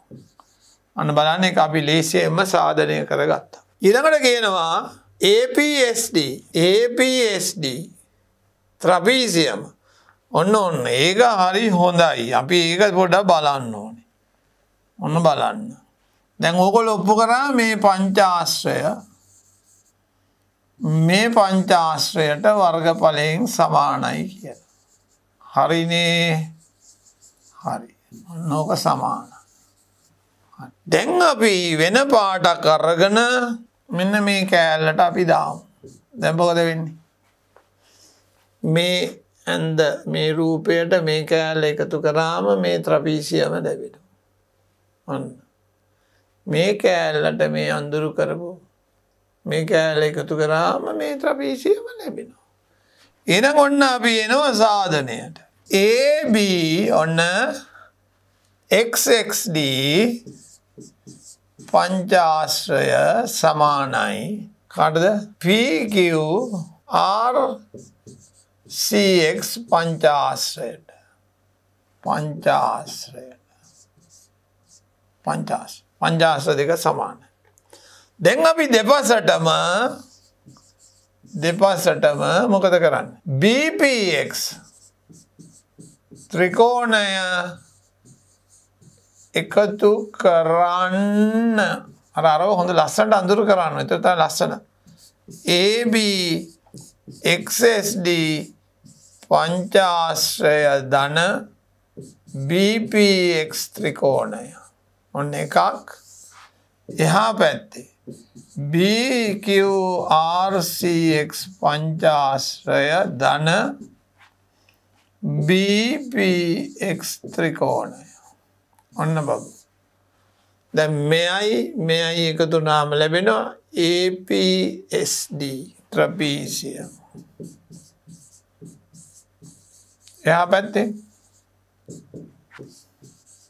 BQRC ත්‍රපීසියම ලැබෙනවා.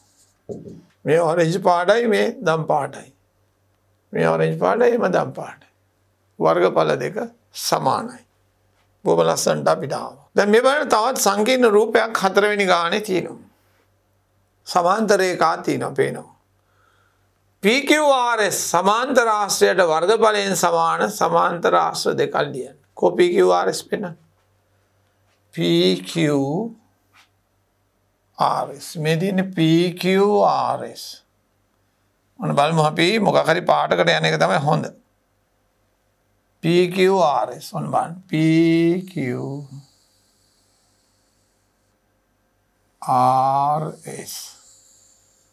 හොඳට බලන්න. ඔන්න වෙන පාරක යනවා මේ වෙන පාරක යනවා. ඔන්න වෙන පාරක යනවා. ඔන්න වෙන පාරක යනවා. දැන් හරිනේ. PQRS සමානයි PQABට. ඒ පැටින්ම ලියුවා. AB සමාන්තර ආශ්‍රය. දැන් අපි තව එකෙනෙක් හොයන්න ඕනේ. තව එකෙනෙක් බලන්න. ඕන තරම් තියෙනවා. දැන් මේකට හේතුවත් අපි කියනවා එකම ආධාරකය එකම සමාන්තර රේඛා අතර. අපිට කියන්න බැරි වුණා. එකම ආධාරකය එකම සමාන්තර රේඛා. හරි අපි මේ පාඩෙම ලියලා ඉන්නේ. තව එකක් කියන්න බලන්න. තව එකක් කියන්න. ඕන තරම් තියෙනවා. මේ බලන්න PQRS. මේකත් මට පේනවනේ මේ. මෙයා කවුරු උඩද ඉන්නේ? මෙයා දිහා බලන්න. මෙයා බලන්න PQRS මේ PCS PCS තව ඕන තරම් තියෙනවා මේනොත් ගන්නව තියෙනවා මේ පැත්තෙනුත් ගන්න පුළුවන් ඕන තරම් දෙනවා QA එහෙමත් ගන්න පුළුවන් එතකොට අපි දෙකක් කියන්න කිව්වේ අපිට එතකොට PQRS ට සමානයි තව කවුද PCS සමාන්තර ආශ්‍රය හොඳ බලන්න එක හරිද කියලා මේ PS මත තියෙන්නේ PCS PQ එකම සමාන්තර රේඛා යුගලය. එතකොට එකම ආධාරකය එකම සමාන්තර රේඛා යුගලෙන් තමයි එකත් ආවේ. හරි. ඒ පළවෙනි කොටස. දෙවෙනි කොටස කියනවා ADCR කො ADCR මෙන්න මෙයා. වෙනෝනේ ADCR. හරි. මෙයාට වර්ගඵලයෙන් සමාන සමාන්තර ආශ්‍ර දෙකක් කියන්නලු. මට මේ CD මත ඉන්න කෙනාව එක පාටම පේනවා. කවුද මේ? කවුද මේ? මෙන්න මේ දෙන්න සමානයි. කවුද දෙන්න? CDBS CDBS CDBS සමාන්තර ආශ්‍රය. ඒක ලියන්න ඕනේ. එකම ආධාරකය එකම සමාන්තර රේඛා අතර. දැන් වෙන පාඩකට යන් කියන්න බලන්න. ඔව්. තව එකක් කියන්න බලන්න. ADCR මත තියෙන. ADCR. එතකොට මෙහෙම පේන්නේ නැද්ද? මේ බලන්න. මෙන්න මේක පේනවද බලන්න. පේනවද? මේක පේනවද බලන්න. කහ පාට එක. මේ පාද දෙක සමාන්තරයි. අන්න බලන්න අපි කහ පාටෙන් ඇඳා ADEQ සමාන්තර ආශ්‍රය.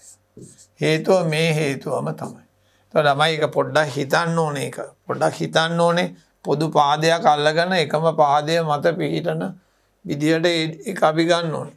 එතකොට AD මේ බලන්න ADCR ADEQ මම අර කිව්ව විදියට මේ AD නේ.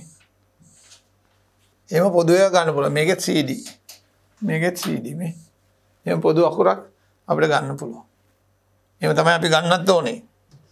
අපි යම් PCS සමාන්තර ආශ්‍රය කො මේ තින්නේ PECS QAD කො QAD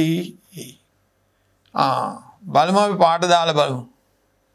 පාට දැම්මම තමයි පේන්නේ. ඔන්න. PECS මෙන්න මෙයා.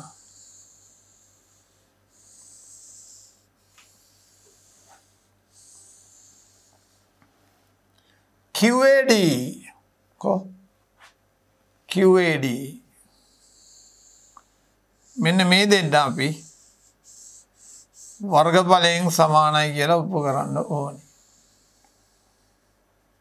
දැන් බලන්න දරුවන් PCS ඔන්න බලන්න PECS සමාන්තර ආශ්‍රය. දැන් මේකට සමාන කෙනෙක් අපි ලියන්න ඕනේ. ඉස්සෙල්ලා මේකටම ගන්න බෑ. අපි වෙන පාටක් අරගෙන බලමු. කියන බලන්න කාටද සමාන? BDCS මේ CS පොදුයිනේ. මෙන්න බලන්න මේක මත එනවා මෙහෙම මේ. අන්න බලන්න. පානෝකට පේනවද කියලා? මොකද බලන්න. මේක මේ CS මත තියෙන්නේ. CS මත මේ. CS මත. CS BD. CS අන්තිමට ලියමු මේකෙත් BDCS. අන්න BDCS. CS සමාන්තර ආශ්‍රය. අපි එක කියලා දාමු. එකම ආධාරකය එකම සමාන්තර රේඛා අතර. අන්න හරි. ඒක හරි. දැන් අපි යමු. ඊපස්සේ දැන් අපි එන්න ඕනේ පුතා මොකටද? QAD මේ බෙද බලන්න QAD. මේ ඉන්නේ QAD. QAD කාටද සමාන කියලා බලන්න ඕනේ. කාටද? ADCR QAD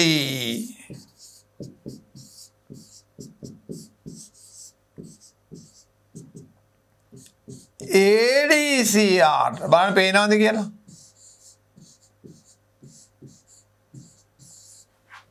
කො ADCR ADCR මේ තියෙන්නේ මොකක් හරි පාට ගමු මේ තියෙන්නේ ඔන්න ADCR මේ බලන්න දැන් තවත් උත්තරයක් ඒකෙන් පේනවා ADCR හරි නමුත් දරුවා මේ බලන්න මේ ADCR සහ මෙයා එකම ආධාරකය මත තියෙන්නේ මේ දෙන්න BDCS උයි ADCR උයි දෙන්නම CD මත තියෙන්නේ නමුත් BDCS සමාන්තර ආශ්‍රය සමානයි ADCR සමාන්තර ආශ්‍රය මේක තුන දැන් මේ දෙකම හේතු ලියුවොත් මොකද්ද හේතුව කියන්නේ බලන්න එකම ආධාරකය එකම සමාන්තර රේඛා අතර එකම ආධාරක එකම සමාන්තර රේඛා කියලා කෙටියෙන් ලිව්වා එකම ආධාරකය එකම සමාන්තර රේඛා දැන් බලන්න දරුවන් මේක මේකට සමානයි මේක මේකට සමානයි මේ දෙන්න සමාන ඒ කියන්නේ සමානයි මේ 1 2ට මේ තුන සමානයි එතකොට අපිට ලියන්න පුළුවන් එම නිසා PECS සමාන්තර ආශ්‍රය සමානයි QADE සමාන්තර ආශ්‍රය QADE සමාන්තර ආශ්‍රය හොඳ බලන්න මේක මේකට සමානයි මේක මේකට සමානයි නමුත් මේ දෙන්න සමාන මේ දෙන්න සමාන කියන්නේ මේ පැති දෙක සමාන තාම පැහැදිලිව අපිට ඒක සාධනය කරගන්න පුළුවන් දැන් මේ වෙදී අපි රූප දකින්න ඕනේ පොදු පාදයකින් පොදු සමාන්තර රේඛා යුගලයක් අතර තියෙන එකම පාදයකින් එහෙම දකින්න ඕනේ ටිකක් ඒක රූප පාට දාලා පුරුදු වුණා නම් ලස්සනට අපිට මේක පෙනේ තවත් අපි ගානක් තියලා තියෙනවා බලන්න මොකද්ද කියන්නේ ADP සමානයි BRC ඔන්න අපි දාමුකෝ ADP කියන්නේ මෙන්න මෙයා මේ ත්‍රිකෝණය මේ සම කරන්නලු මේකට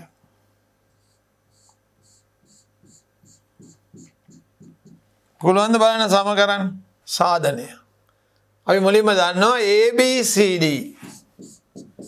ABCD සමාන්තර ආශ්‍රය සමානයි කාටද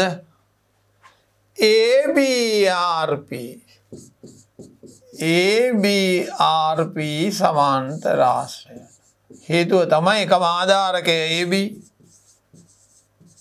එකම ආධාරකය AB සහ AB සමාන්තරයි DR අනේ හේතුව දැන් මේ සමාන්තර ආශ්‍රය දෙක සමානයි මේ මැද ත්‍රපීසියම දෙපැත්තෙන් අපි අඩු කරනවා ABCP කොට ABCP ත්‍රපීසියම දෙපසින්ම මොකද කරන්න ඕනේ අඩු කරන්න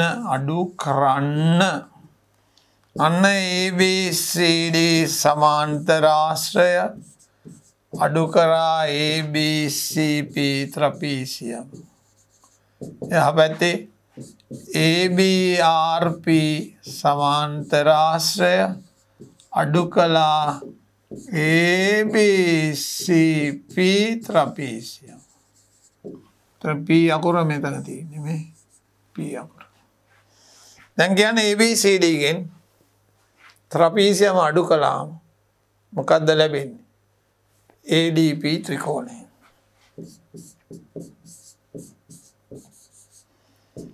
එහා පැත්තේ ABRP ගෙන් අඩු කරාම ත්‍රපීසියම මොකක්ද ලැබෙන්නේ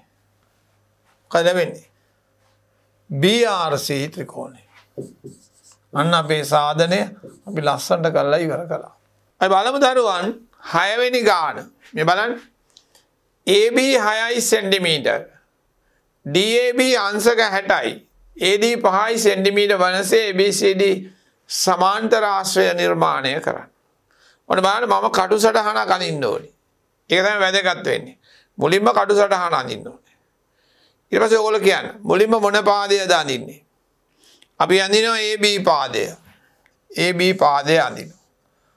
කීයකටද AB පාදය අඳින්නේ? කියන්න බලන්න AB පාදය අඳින්නේ කීයකටද? AB පාදය අඳිනවා අපි චාප දෙකක් දාලා 10 දී ඉගෙන ගත්තා 6 සෙන්ටිමීටර්. ඔන්න AB ඇඳලා. මම මේ කව කටුවෙන් මේ විදිහට AB ඇඳලා තිනවා. හැබැයි 6 සෙන්ටිමීටර් නෙවෙයි. මොකද 6 සෙන්ටිමීටර් ගත්තා නම් මේ රූපේ අඳින්න ටිකක් අසීරු නිසා. අතම එක දෙගුණේ කළා 12ක් විතර අරන් 8 සෙන්ටිමීටර් නෙවෙයි. ඊට පස්සේ අංශක 60 කෝණයක් අපි අඳිනවා. මෙතන චාපයක් දානවා. ඒ චාපේම දුර අරගෙන මෙතන තියලා චාපයක් ඇඳලා මෙන්න අංශක 60. ඒක තමයි මේ කරලා තියෙන්නේ. චාපය ඇඳලා අංශක 60 ඇඳලා. ඊට පස්සේ ඒකේ අපි ගන්න ඕනේ 5 සෙන්ටිමීටර දුරට. කව කටුව 5ක් තරම් ඒවල තියලා අපි D චාපය ලබා ගන්නවා. අන්න D චාපය ලබා ගන්නවා. දැන් කොහොමද සමාන්තර ආශ්‍රය ඊටු ටික සම්පූර්ණ කරන්නේ? අපි දන්නවා සමාන්තර ආශ්‍රයක සම්මුඛ පාද යුගල් සමානයි. අපි 10 වසරේ ඉගෙනගෙන තියෙනවා. ඒවන අපි ලේසි ක්‍රමය තමයි AB දුර මැන්න. කව කටුව D වල තියලා චාපයක් දැම්මා. එතකොට මේ දුරමයි දැන් මේ ගත්තේ. AD මයිනෝ. ආපහු මෙතන තියලා චාපයක් ගහනවා. අන්න අපිට එනවා දැන් සමාන්තර ආශ්‍රය සම්පූර්ණ වෙනවා. අන්න මේ විදිහට තමයි මම මේ නිර්මාණය කළේ. ඊළඟට කියනවා AB රේඛාවෙන් සමාන්තර ආශ්‍රය පිහිටි පැත්තේම. මේ රේඛාවෙන් මේ පැත්තේම උඩ පැත්තේම වර්ගඵලයෙන් සමාන වනසේ ABEF රොම්බසය අඳින්න. අන්න මේ පැත්තේම අඳින්නලු ABES රොම්බසය. දැන් මොකද කරන්නේ? අපි දන්නවා රොම්බසගේ ලක්ෂණ පාද හතරම සමානයි. එහෙනම් අපි කව කටුව ගන්නවා 6 සෙන්ටිමීටර මේ දුරම. අරගෙන මෙතන චාපයක් කපනවා ඒ වල තියලා. මේක දික් කරලා මෙතනත් චාපයක් කපනවා 6 සෙන්ටිමීටර. මේකත් 6 සෙන්ටිමීටර මේකත් 6 සෙන්ටිමීටර. මේකත් 6 සෙන්ටිමීටර. ඒතර ඒකට අපි දානවා ABEF. එහෙනම් දැන් අපිට තියෙන්නේ අපි මයින්ඩ් ඕනේ AB දුර මැල්ල කව කටුවෙන් ගෙනලා චාපයක් අඳිනවා. ඒ වගේම මෙතන AB දුර මෙතෙන්ට ගෙනලා චාපයක් අඳිනවා. ඊට පස්සේ මෙන්න මේක යා කරනවා. මෙන්න මේකත් යා කරනවා. එතකොට අපිට ලැබෙනවා AB මොකද්ද? EF රොම්බසය ලැබෙනවා. ABEF රොම්බසය ලැබෙනවා. දැන් මේ පාදයට සමාන්තරයි. සමාන්තර ආශ්‍රයයක් නිසා මොන අපි ඊතල 3ක් දාමු. මේ පාදයට සමාන්තරයි. සමාන්තර ආශ්‍රය අනිත් පාදය රොම්බසයක් නිසා මේ දෙන්නත් සමානයි. අන්න ඒ විදිහට අපිට නිර්මාණය කරගන්න පුළුවන්. කව කටුව සහ රූල පාවිච්චි කරලා වෙන මොකද අවශ්‍ය කරන්නේ නැහැ. අපි අහනවා ඔබේ නිර්මාණයට ඔබ යොදාගත් ජ්‍යාමිතික ප්‍රමේය සඳහන් කරන්න. මොකද්ද ප්‍රමේය? එකම ආධාරකය සහ එකම සමාන්තර රේඛා යුගලය අතර පිහිටි සමාන්තර ආශ්‍රය වර්ගඵලයෙන් සමාන වේ. එකම ආධාරකය සහ එකම සමාන්තර රේඛා යුගලය අතර පිහිටි සමාන්තර ආශ්‍රය වර්ගඵලයෙන් සමාන වේ. දරුවනේ රොම්බසයත් සමාන්තර ආශ්‍රයක්නේ. එහෙනම් ඒ ප්‍රමේය අපි ලියන්න ඕනේ මෙතන. එකම ආධාරකය හා එකම ආධාරකය සහ එකම සමාන්තර රේඛා මම මෙහෙම දාන්නකෝ අතර පිහිටි වචනේ ලියන්න සමාන්තරාශ්‍ර වර්ගඵලයෙන් සමාන වේ. සම්පූර්ණ වචන ඔයගොල්ලෝ ලියන්න. සම්පූර්ණ වචන ලියන්න ඕන. වර්ගඵලයෙන් සමාන වේ. අනේ අපි කතා කරේ 6 වෙනි ගාන. දැන් බලමු දරුවන් අපි ඊළඟට අපිට තියෙනවා නිදසුනක්. පිටුවන්ගේ 95. මේක මොකද්ද කියන්නේ? PQRS මේ තියෙන්නේ PQRS වර්ගඵලය 60යි කියලා දීලා තියෙනවා මේ 60යි නම් දීලා තියෙනවා. STR ත්‍රිකෝණයේ වර්ගඵලය සොයන්න. අපි දන්නවා මේ බලන්න STR. එන STR කියන්නේ භාගයයි PQRS සමාන්තරාශ්‍රය. මොකද්ද ප්‍රමේය කියන්නේ අපි ඉගෙන ගත්තා? එකම ආධාරකය සහ එකම සමාන්තර රේඛා යුගලය අතර පිහිටි ත්‍රිකෝණයේ වර්ගඵලය සමාන්තර ආශ්‍රය වර්ගඵලයෙන් හරි අඩක් වේ. ත්‍රිකෝණය සමාන්තර ආශ්‍රයෙන් හරි අඩක් වෙනවා. එහෙනම් STR ගේ වර්ගඵලය කොහොමද හොයන්නේ? භාගයයි 60. අන්න 60. භාගයක් 60න් සුළු කළාම 30යි වර්ග සෙන්ටිමීටර. 30යි වර්ග සෙන්ටිමීටර. ඊළඟට කියනවා මේ ST 6යි නම් RX දිග අහනවා. දෙවෙනි කොටස. අපි දන්න භාගයයි ආධාරකය ST ලම්බක උස RX සමානයි 30යි වර්ගඵලය 30යි. දැන් මේක ඒගොල්ලෝ කියනවා ST 6යි කියලා. භාගයයි ST 6යි. එතකොට RX 30යි. දරුවනේ සුළු වෙනවා. ඕනනම් RX මේ පැත්තට එන්නත් පුළුවන්. දෙකේ ඉලක්කම උඩට යනවා. අපි දන්නවා අපේ ක්‍රමය. 6 ඉලක්කම පහළට එනවා. 6 වරක් 5යි. එහෙනම් අපිට ලැබෙනවා RX සමානයි 10යි සෙන්ටිමීටර. අන්න බලන්න. ඒ නිදසුන අපි ලේසියෙන් හෙදුවා. එතකොට මොකද ප්‍රමේය? එකම ආධාරකය සහ එකම සමාන්තර රේඛා යුගලය අතර පිහිටි ත්‍රිකෝණයේ වර්ගඵලය සමාන්තර ආශ්‍රය වර්ගඵලයෙන් හරි අඩක් වේ. හරි අඩක් වේ. අපි යන්. නිදසුන 2 පිටුව 96. ඔප්පු කරන්නලු ABFE මෙදිනේ ABFE සමාන්තර ආශ්‍රයක් බව. මෙදිනේ එහෙනම් සාධනය. අපි හරියට ලියන්න ඕනේ. කොහොමද ලියන්නේ? ABFE චතුරස්‍රයේ චතුරස්‍රයක් නේ. චතුරස්‍රයේ අපි දන්නේ AB සමාන්තරයි EFට. AB සමාන්තරයි EFට. D ඇත. දත්තය. D ඇත. හරිනේ. ඊළඟට AE සමාන්තරයි BFට. පේනවනේ? AE සමාන්තරයි BFට. හරි. ඒකත් D ඇත. එතකොට දැන් මොකද වෙන්නේ? සම්මුඛ පාද යුගල් සමාන්තරයි. එම නිසා ABFE සමාන්තර ආශ්‍රයකි. අපි ඔප්පු කළා. එතකොට ABFE මොකද්ද? සමාන්තර ආශ්‍රය. ඇයි ඒ සම්මුඛ පාද යුගල් සමාන්තර නිසා. අර දෙවෙනි කොටසේ කියනවා ABCD. මේ තියෙන ABCD. වර්ගඵලයෙන් සමානයිලු ABFEට. අපි බලමු. ඔන්න මේ දෙවෙනි කොටසට අපි එන්නේ යන්නේ. අපි ගමු අපේ රතු පෑන. මෙන්න බලන්න ABCD.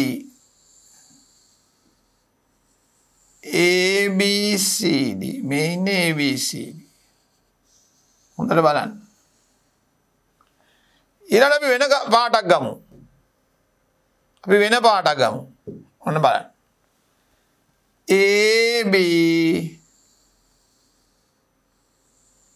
ABFE මොකද වෙන්නේ කියලා කියනවාද? මේ දෙන්නම බලන්න අපි හොඳට කොහෙද ඉන්නේ? දෙන්නම ඉන්නේ AB ආධාරකය මත. AB සමාන්තරයි DF. එකම සමාන්තර රේඛා යුගලය අතර. එකම ආධාරකය එකම සමාන්තර රේඛා යුගලය අතර පිහිටන නිසා මේ සමාන්තර දෙක වර්ගඵලයෙන් සමානයි.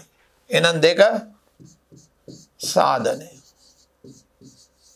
කොහොමද අපි ලියන්නේ? ABCD සමාන්තර ආශ්‍රය සමානයි ABFE සමාන්තර ආශ්‍රය.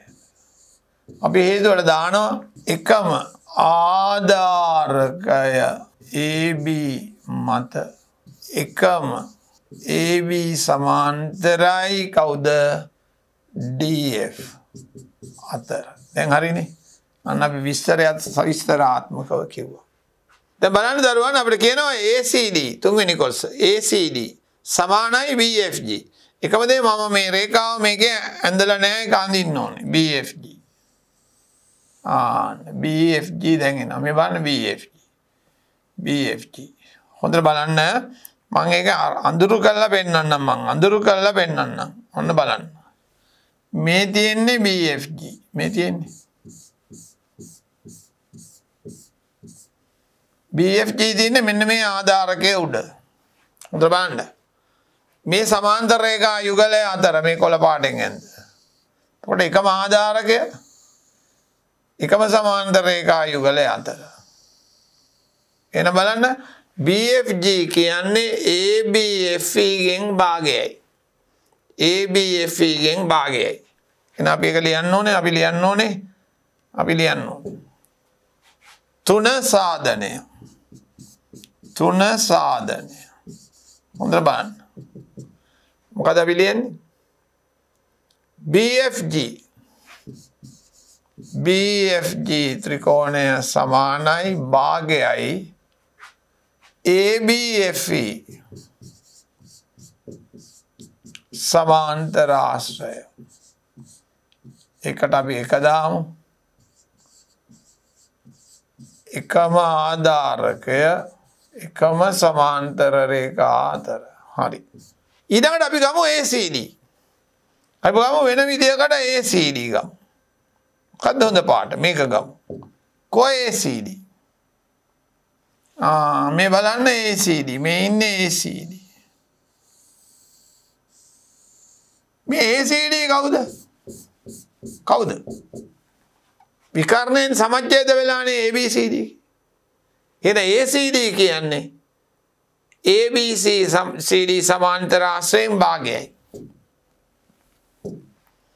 අන්න අපි ලියනවා ACD ත්‍රිකෝණය සමානයි භාගයයි ABCD සමාන්තර ආශ්‍රය. මේක දෙක. මේ හේතුවමයි. දැන් ඉතින් බලන්න දෙවෙනි කොටසේ කිව්වනේ මේ සමාන්තර ආශ්‍ර දෙක සමානයි කියලා. 1 සහ 2 මේ 1 සහ 2 සමාන. ඉතින් භාගත් සමාන. එහෙනම් 1 සමාන වෙනවා අනිවාර්යෙන්ම 2ට. 1 සමාන වෙනවා 2ට. එම නිසා BFG ත්‍රිකෝණය සමානයි ACD ත්‍රිකෝණය. අන්න දරුවන් ආයිත් බලන්න මේ රෝස පාට ත්‍රිකෝණය ABCD ගෙන් භාගයයි මේ කොළ පාට ත්‍රිකෝණය ABEF ගෙන් භාගයයි. හැබැයි ඒක එළියට තිබුණා වගේ පෙවුනට එකම ආධාරකයයි එකම සමාන්තර රේඛා යුගලය අතර තමයි ඒක පිළිලා. අන්න ඒක අවබෝධ කරගන්න හොඳ ගානක්. හොඳයි.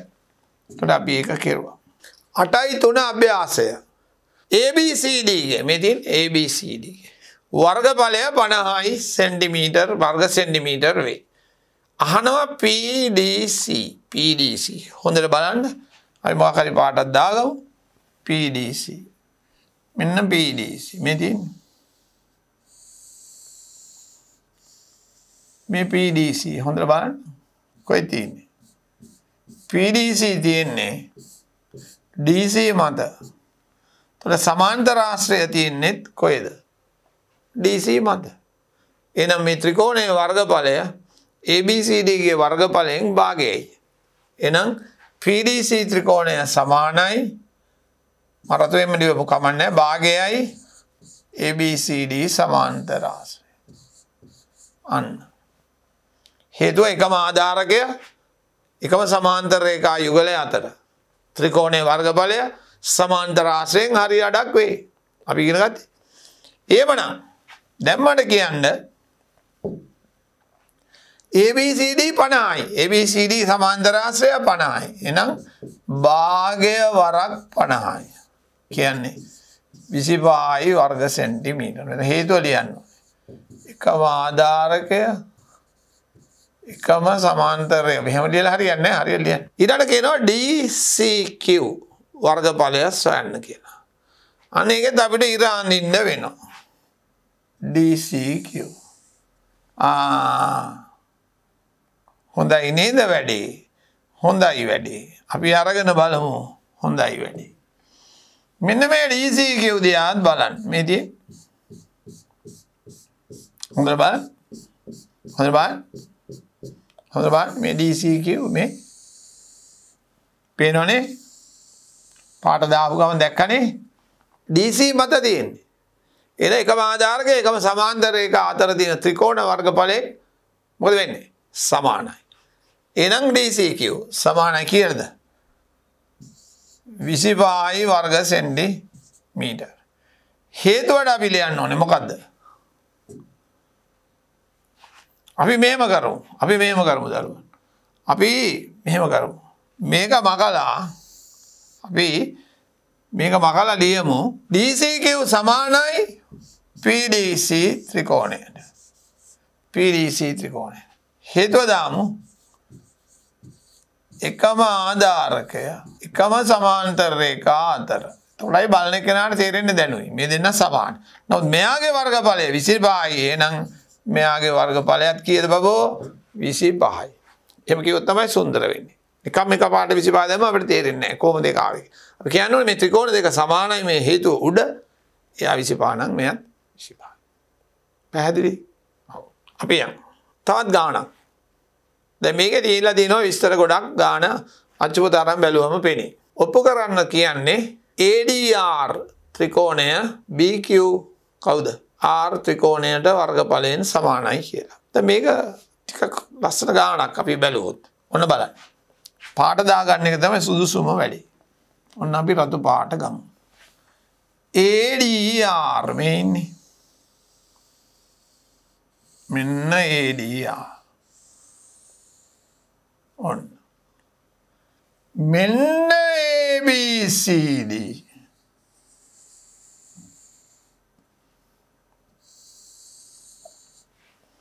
දැන් බලන්න මෙන්න මෙයා.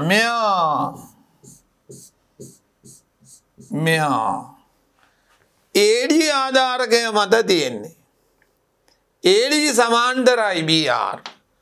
එහෙනම් අපේ මේ සමාන්තර ආශ්‍රයයි ත්‍රිකෝණයයි එකම ආධාරකයක් මත තියෙන්නේ. එහෙනම් මෙයාගේ වර්ගඵලය ABCD වර්ගඵලයෙන් කොච්චරද බබෝ? භාගය. දැන් එහෙනම් අපි සාධනය ලියන්නයි යන්නේ. ඔන්න අපි ලියනවා. සාධනය.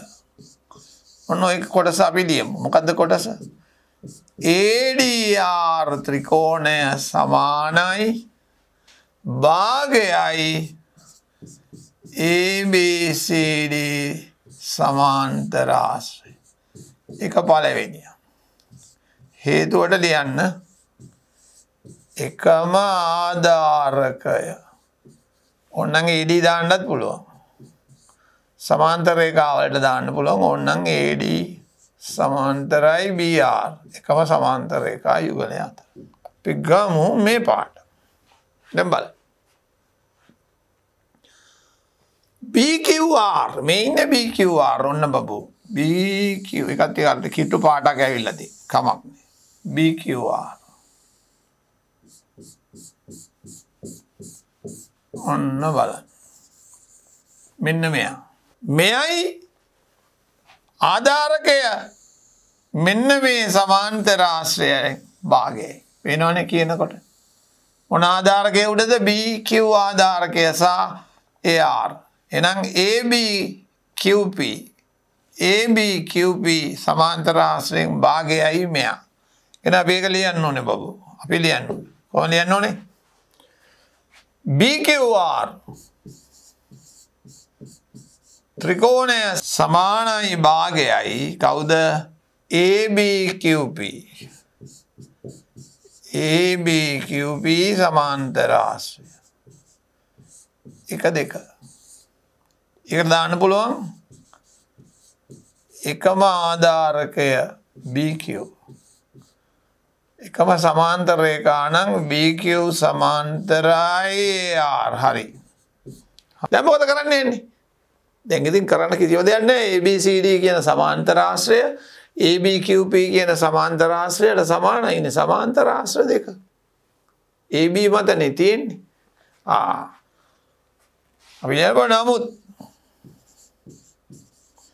ABCD සමාන්තර ආශ්‍රය සමානයි ABPQ සමාන්තර ආශ්‍රය. අපිට කියන්න පුළුවන් ඒකටත් අර හේතුව එකම ආධාරකය සහ එකම සමාන්තර රේඛා යුගලය අතර. එකම ආධාරකය AB. AB සමාන්තරයි DQ. දැන් මොකද වෙන්නේ? සම්පූර්ණ ඒවා සමාන නම් භාගත් සමානයි. ඒ කියන්නේ එක සමානයි දෙකට. අන්න. එම නිසා ADR ත්‍රිකෝණය සමානයි BQR ත්‍රිකෝණයට. අන්න අපේ පිළිතුර. ඔන්න ආයිත් බලන්න එක හරිම ලස්සනයි. මේ ත්‍රිකෝණය මේ සමාන්තර ආශ්‍රයෙන් භාගයයි. මේ ත්‍රිකෝණය අනිත් සමාන්තර ආශ්‍රයෙන් භාගයයි. අන්න එතකොට සමාන්තර ආශ්‍ර දෙක වර්ගඵලයෙන් සමාන නිසා. දැන් මෙන්න මේක ඒ පාඩම නිසා පොඩ්ඩක් ඔයාලට පැහැදිලි නැති වුණා නම් මෙන්න අනිත් එක. මෙන්න මෙයා මේ ඔන්න බලන්න. හරි. ටික ලස්සනයි. ටිකක් එකපාරටම දරුවන්ට පේන්නේ නැති වුණාට ලස්සනයි. දැන් අපි යමු. තවත් රූපයක් දීලා තියෙනවා. APD ධන BPC සමානයි DPC. මේ AB ටයි DC ටයි සමාන්තර වන SQ ඇඳලා තියෙනවා. මේක මත ඕනම තැනක P ඕනම තැනක R තියෙනවා. ඔප්පු කරන්නලු මේ PQRS චතුරස්‍රයේ වර්ගඵලය අර ABCD සමාන්තර ආශ්‍රයේ වර්ගඵලයෙන් හරි අඩක් කියලා. අපි යමු සාධනයට. සාධනයට යමු. දැන් මෙතන කල්පනා කරන්නයි තියෙන්නේ පොඩ්ඩක්. අපි පාඩක් දාගමු. මෙන්න මේ උඩ කොටස මේ කොටස. හොඳට බලන්න. මේ SQ ආධාරකය මත තමයි තියෙන්නේ. එහෙනම් මේ ත්‍රිකෝණයේ වර්ගඵලය ගැන මොකද කියන්නේ? මේ මුළු රූපයේ වර්ගඵලයෙන් කොච්චරක්ද? එකම ආධාරකේ එකම සමාන්තර රේඛා යුගලය අතර තියෙන්නේ. එහෙනම් මොකද අපිට ලියන්න පුළුවන්? එහෙනම් අපි ලියන්න පුළුවන් මොකද්ද? PQS ත්‍රිකෝණය සමානයි භාගයයි ABQS. ABQS සමාන්තර ආශ්‍රය. අපි ඒකට එක දාමු. හේතුව ඕන්න ලියන්න පුළුවන්. එකම ආධාරකය කවුද? SQ. SQ සමාන්තරයි AB එකම සමාන්තර රේඛා අතර. ඒ විදිහටම දරුවන් අපි අනිත් පැත්තට ඔළුවෙන් ඉඳලා බැලුවොත් ඔන්න අපිට පෙනේ. මෙන්න මේ ත්‍රිකෝණය මේ තියෙන්නේ කහ පාට. මේ බලන්න. මේ තියෙන්නේ සමාන්තර ආශ්‍රය. මොකද වෙන්නේ? කහ පාට මේ ත්‍රිකෝණය මොකද වෙන්නේ? සමාන්තර ආශ්‍රය පල්ලෙහා තියෙන හරි අඩක් වෙනවා. RQS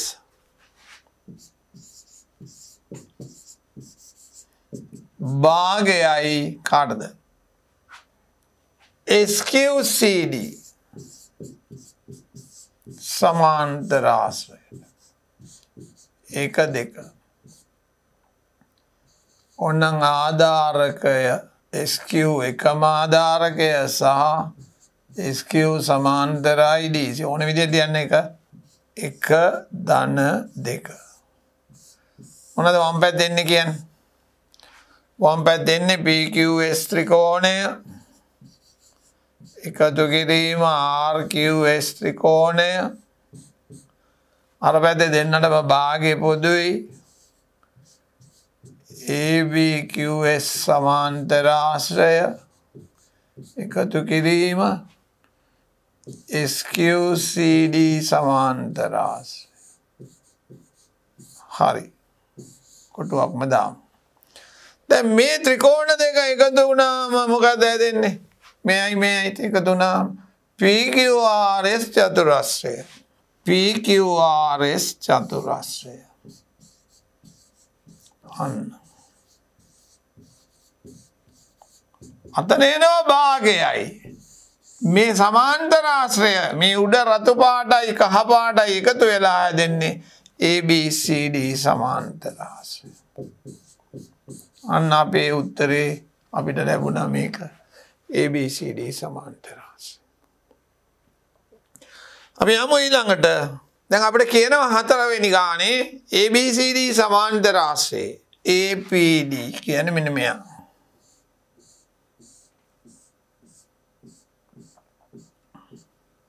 ධන මෙන්න මෙයා.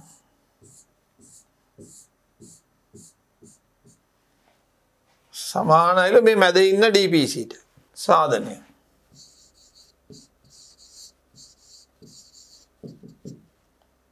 DPC ත්‍රිකෝණය කාටද සමාන? ත්‍රිකෝණය කාට සමාන? සමාන්තර ආශ්‍රයෙන් භාගයක්.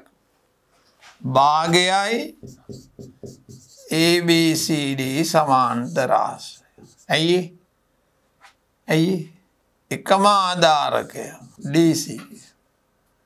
එකම සමාන්තර රේඛා AB සමාන්තරයි DCට. හරි. ඉතින් දැන් හිතන්නකෝ. මේ මැද එක්කෙනා මුළු එකෙන් භාගේ නම් ඉතුරු දෙන්නත් එහෙනම් සමාන්තර ආශ්‍රයෙන් භාගය. ඉතුරු භාගය. මේ අර දෙන්න ඉතුරු භාගය. එන ඉතුරු භාගය. දැන් මේක 50 නම් ඔක්කොම 100 නම් අර දෙන්නත් එතකොට 50. දැන් මේක 50 නිකන් අපි දාමු සංඛ්‍යාව 50යි. භාගය 50 නම් ඔක්කොම 100යි නම් මේ දෙන්න ඉතුරු 50 වෙන්න ඕන. එහෙනම් අපි ලියන්න පුළුවන් එසේම APD ත්‍රිකෝණය ධන BPC ත්‍රිකෝණය සමානයි භාගයයි ABCD සමාන්තර ආශ්‍රය. ඒ ඉදිරි කොටසෙන් තමයි ඒක ලැබෙන්නේ.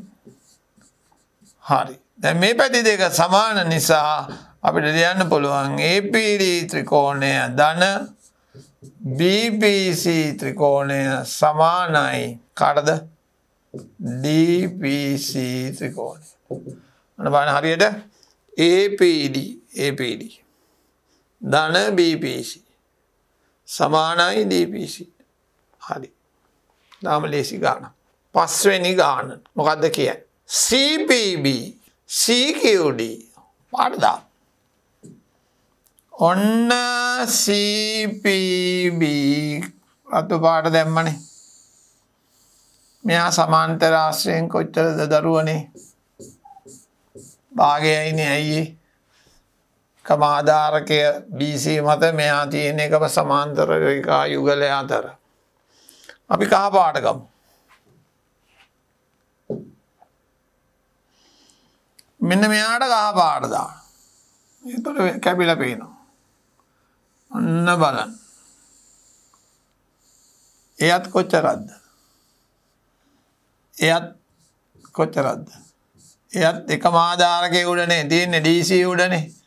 එයත් සමාන්තර ආශ්‍රයෙන් භාගයයි. ඒතකොට දෙන්නම සමාන්තර ආශ්‍රයෙන් භාග නිසා එහෙනම් භාග සමානයි. ඒ කියන්නේ දෙන්න සමානයි.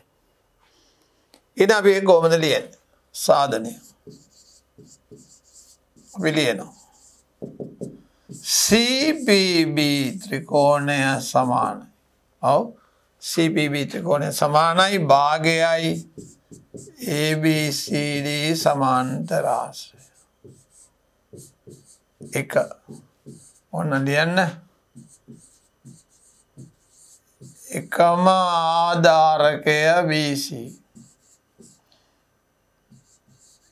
එකම සමාන්තර රේඛා යුගලය AD සමාන්තරයි BC අතර. හරි. ඊළඟට මොකද්ද? CQD කහ පාට.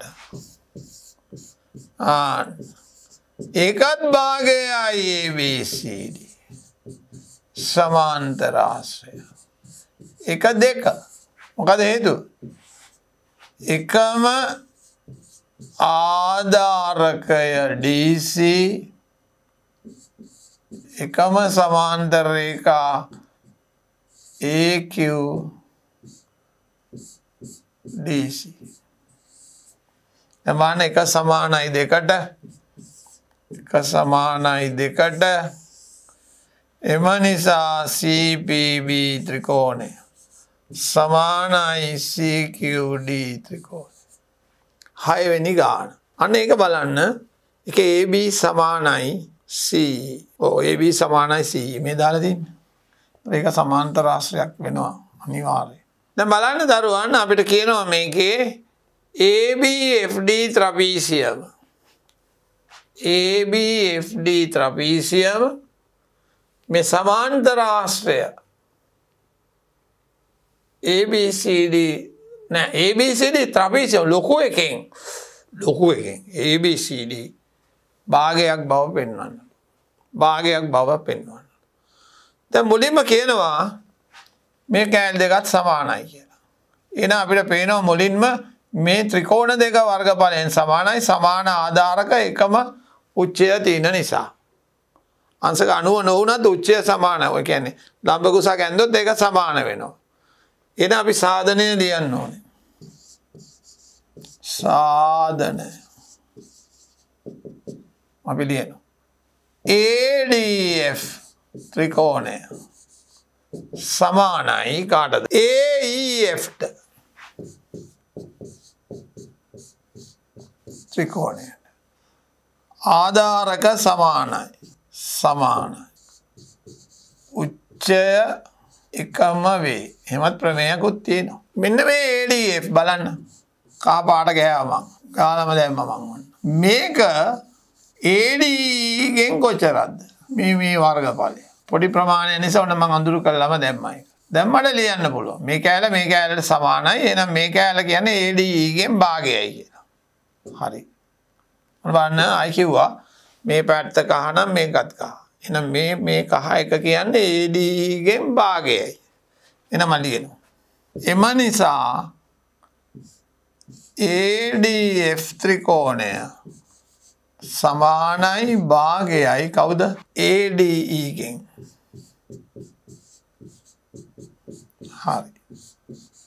හරි. අන්න ඒක තමයි අපි මුලින්ම ලිව්වේ. ඊළඟ ABF කියන්නේ කාටද? ABF පේනවද බලන්න. මම ඕන්න වෙන පාටක් දාන්නම්. ABFට රතු දාමුකෝ. ඔන්න මම රතු දැම්මා. දැන් කියන්නේ ABF කියන්නේ කොච්චරද? කාගද මොකද්ද සම්බන්ධය ABF ගේ? මේ AB ආධාරකය මතනේ තියෙන්නේ මේ ත්‍රිකෝණය. ඒතර AB සමාන්තර රාශියත් AB මතනේ තියෙන්නේ. මට ඒකටත් ඕනනම් ඒ පාඩම දාන්න තිබුණනේ දරුවනේ. මේ බලන්න මෙන්න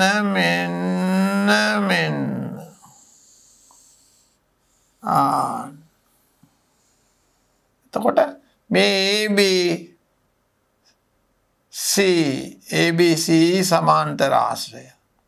ABC සමාන්තර ආශ්‍රය. එහෙනම් මේකෙන් භාගයක් තමයි මේක. එහෙනම් අපි ලියමු දැන් ඒ කොටස. මොකක්ද අපි ලියන්නේ? අපි ලියන්නේ ABF ත්‍රිකෝණය සමානයි භාගයයි ABC සමාන්තර ආශ්‍රය.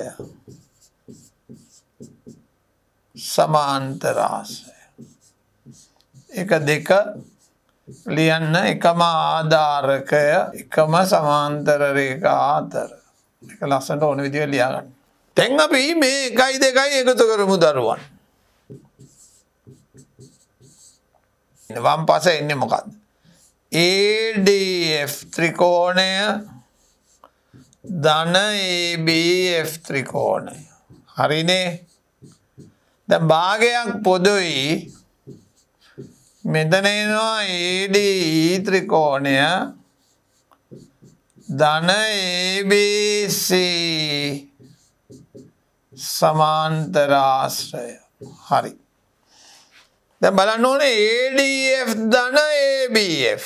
කො ADF කියන්නේ කහ පාට. ABF කියන්නේ රතු පාට. එහෙනම් ABFD ත්‍රපීසියම තමයි ලැබෙන්නේ වම් පැත්තේ. ABFD මොකද්ද? ත්‍රපීසිය. හරි. මේ ABFD ත්‍රපීසිය. අර පැත්තේ බලන්න. ADE ත්‍රිකෝණය කො AD ත්‍රිකෝණය කියන්නේ මේ මුළු එකම. ඔන්න මේ මුළු එකම. AD ත්‍රිකෝණයයි මේ සමාන්තර ආශ්‍රයයි එකතු වුණාම ලැබෙන්නේ ABCD ත්‍රපීසිය.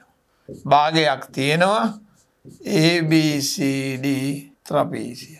අන්න දරුවනේ ABCD ත්‍රපීසිය. ලස්සන්ට මේක ඇවිල්ලා තියෙන බව පේනවා. අපි බලමු අච්ච පොතේ 7 වෙනි ගාන. මෙන්න මෙහෙම රූපයක් දීලා තිනවා. ABCD සමාන්තර ආශ්‍රයේ මේ තියෙන්නේ. ABCD සමාන්තර ආශ්‍රයේ BC පාදයේ මේ මධ්‍ය ලක්ෂය OA. X යනු AB පාදය මත පිහිටි ඕනම ලක්ෂයකි. දික්කල XO දික්කල DC YD යමුයි. ඔප්පු කරන්නලු BOX ත්‍රිකෝණයේ වර්ගඵලය මෙතින් සමානයි COY ත්‍රිකෝණයේ වර්ගඵලයට. ඒක කොහොමද කරන්නේ? දැන් ඒක වර්ගඵල ප්‍රමේයකින් එන්න බැරි බව තේරෙන්න ඕනේ. මම මේ කෝණයට x අකුර දැම්මොත් ඒකාන්තර කෝණ වලින් මෙහා x එනවා. මෙහා y එනවා. මේ පාදයට සමානයි y ට ඉදිරියෙන් තියෙන අනුරූප පාදය. ත්‍රිකෝණ දෙක අංග සමයි. එන ඒ නිසා වර්ගඵලයෙන් සමානයි. එන අපි සාධනය කරන්න යනවා. සාධනය. BOX ත්‍රිකෝණය සහ COY ත්‍රිකෝණය.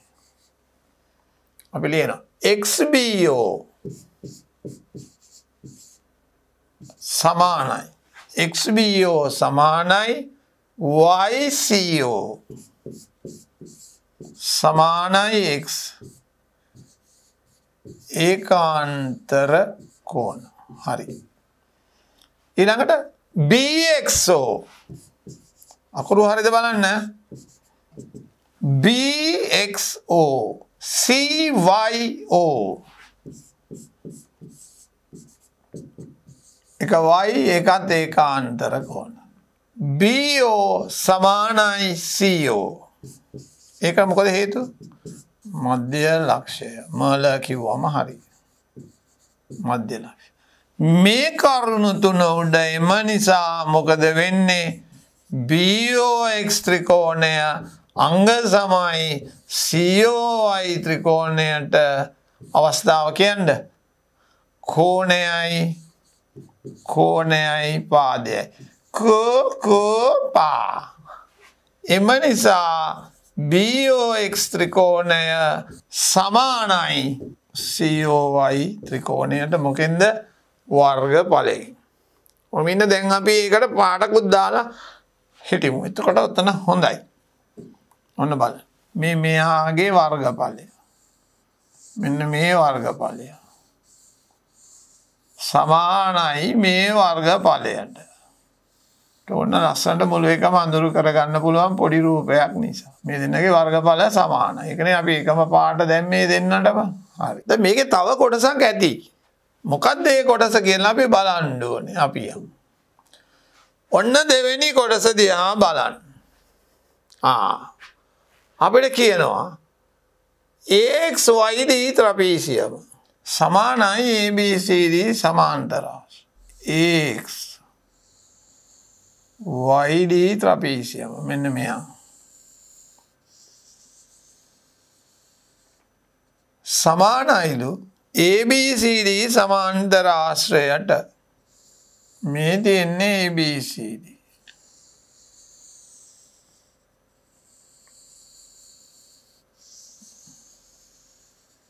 බලන්නකෝ වැඩේ. මට නම් හිතෙන්නේ මෙන්න මේ මැද කොටස අඳුරු කරලා දාන්න. මෙන්න මේ ඇත්තව අඳුරු කරලා දාන්නයි මට හිත කියන්නේ. කවුද? පංචාශ්‍රය. AXOCD පංචාශ්‍රය. මම ලියනු සාධනය. AXOCD පංචාශ්‍රය සමානයි AXOCD පංචාශ්‍රය එකමනේ ලිව්වේ දෙපැත්තේ. එකම තමයි ලිව්වේ. දැන් මේ පංචාශ්‍රයට මේ පේනවනේ පංචාශ්‍රයට. අර ඕගොල්ලෝ දැම්මනේ රතු පාට. රතු පාට දැම්මනේ ඕගොල්ලෝ. මේ රතු පාට දැම්මනේ. මෙහෙම දැම්මේ. අන්න දැම්මා මේ රතු පාට. දැන් වැඩි හරියනේ ඔප්පු වෙනවනේ නිකම්ම. ඔන්න බලන්න. මේ පංචාශ්‍රයට මේ ත්‍රිකෝණය එකතු වුණාම ත්‍රපීසියම්. මේ පංචාශ්‍රයට මේක එකතු වුණාම සමාන්තරාශ්‍රය. නිකම් එනවා. මැද දම් පාටයකට. එන අපි ලියන්නේ මොකද්ද? වම් පැත්තට එන්න ඕනේ ත්‍රපීසියම. එහෙනම් අපි එකතු කරන්න ඕනේ මොකද්ද? AXYD. අපි එකතු කරන්නේ OCY. අපි මේව ලියමු. මේකට එක දාමු. OCY ත්‍රිකෝණය සමානයි OXB ත්‍රිකෝණය. එක දෙක එක ඔප්පු කළා. අංග සමකලම් වල ඔප්පු කළානේ. හරි. දැන් 1 + 2 මොකද්ද වෙන්නේ බලමු. AX OCD පංචාශ්‍රය ධන OCY ත්‍රිකෝණය. එහා පැත්තේ AXOCD පංචාශ්‍රය ධන OXB ත්‍රිකෝණය. හරිද බලන්න ලිව්වා හරිද බලන්න.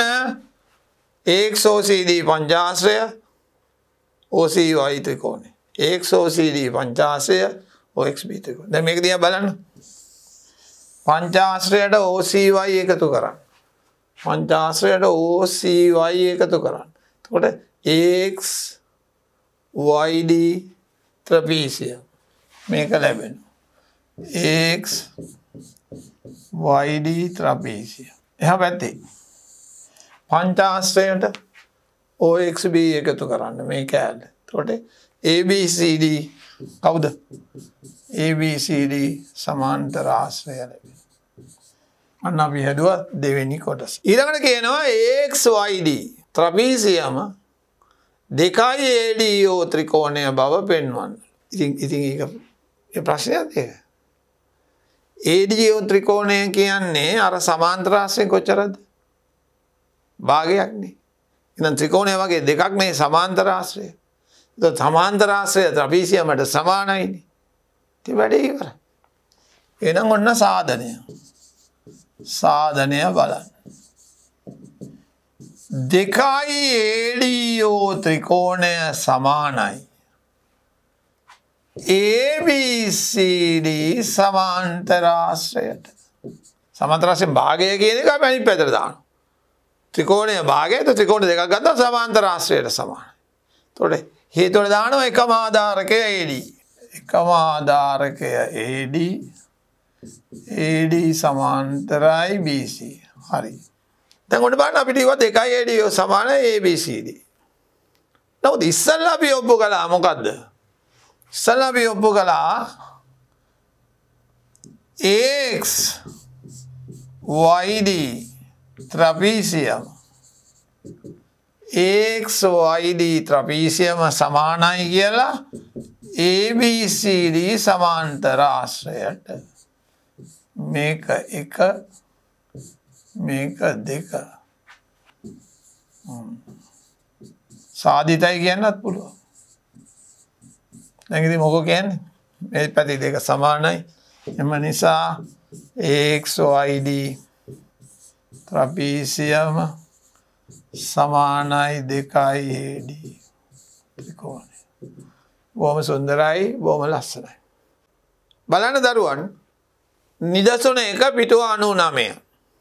දැන් අපි දන්නවනේ මෙහෙම. එකම ආධාරකය සහ එකම සමාන්තර රේඛා යුගලය අතර තියෙන ත්‍රිකෝණ වර්ගඵලයෙන් සමානයි. ඒකෙන් තමයි මේක හදන්නේ. ACD ට වර්ගඵලයෙන් සමාන ත්‍රිකෝණය ලියන්න. එතකොට ACD මෙන්න ACD. එතකොට අපි ලියනවා ACD සමානයි කාටද? BCD ට. හේතුව එකම ආධාරකය එකම සමාන්තර රේඛා අතර. හරි. ඊට ABC 30යිලු. ABD අහනවා. පුතා ABC 30යි නම් ABD ට සමානයි. එතකොට අපිට ඒක ලියන්න පුළුවන්. ABD ත්‍රිකෝණය සමානයි ABC ත්‍රිකෝණයට. ඒකත් එකම ආධාරකය. ආධාර. එකම සමාන්තර රේඛා අතර. හරි. එහෙනම් ABD කෙලින්ම 30යි. වර්ග සෙන්ටිමීටර්. දැන් කියන හොඳ කතන්දරයක්. මොකද්ද කතන්දරේ?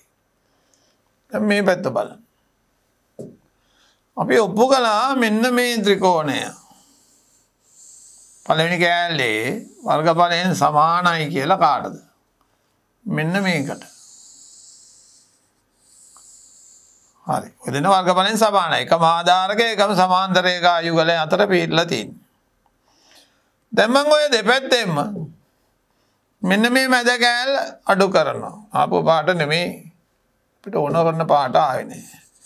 මෙන්න මේ මැද කෑල්ල අඩු කරනවා. මේ ත්‍රිකෝණයෙන් මේ කෑල්ල අඩු කරාම මොකද ලැබෙන්නේ? AOC. අරකින් BOD ලැබෙනවා. එහෙනම් අපි ලියනවා. මොකද ලියන්නේ? සාධනය මෙන් ACD අර්ථයෙන් සමානයි BCD. පුකලා දෙපසින්ම COD ත්‍රිකෝණය අඩු කරන්න. එන අපි ලියනවා ACD ත්‍රිකෝණය ඍණ COD ත්‍රිකෝණය.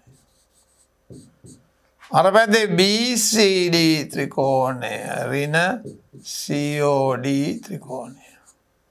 දැන් කියන්නේ මේකෙන් මේක අඩු කරාම මොකක්ද හම්බෙන්නේ? AOC ත්‍රිකෝණය. එහා පැත්තෙන් මොකක්ද හම්බ වෙන්නේ? BOD ත්‍රිකෝණය. BOD ත්‍රිකෝණය.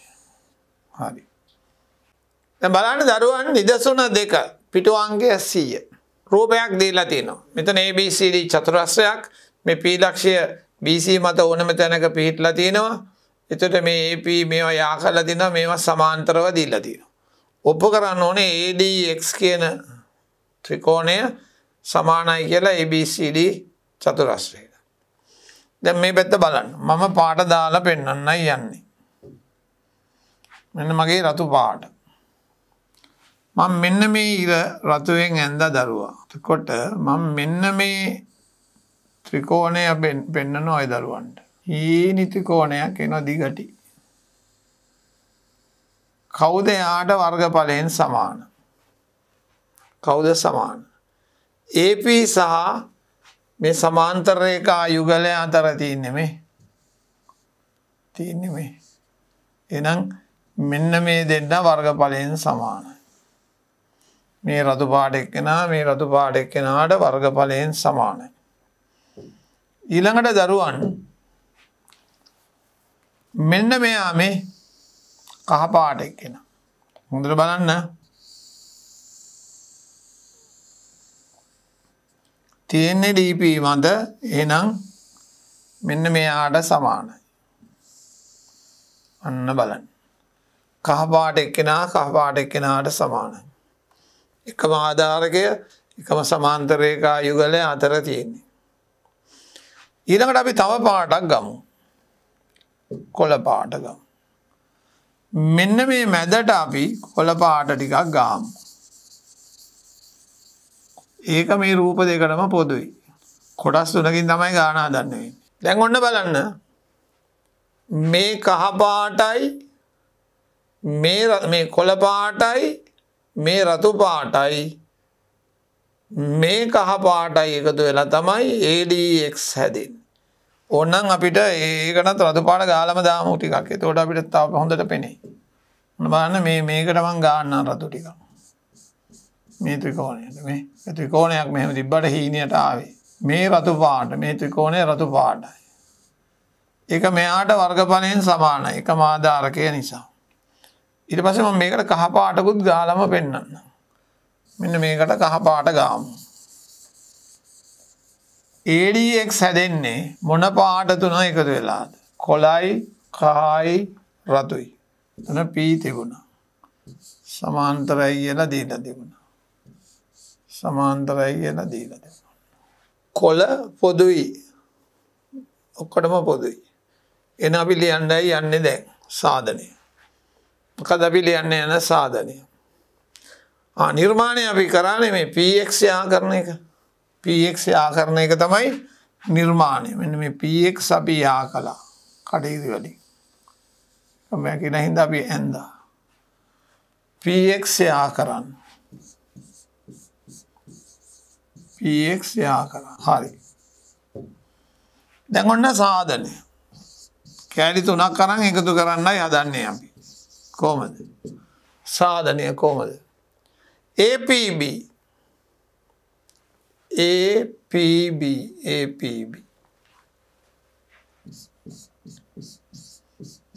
කාටද සමාන? කාටද APB සමාන? APX ට. AP කියන එකම ආධාරකය. APB APX ට. AP පොදුයිනේ එකම ආධාරකය. APX ට. එක පළවෙනිය.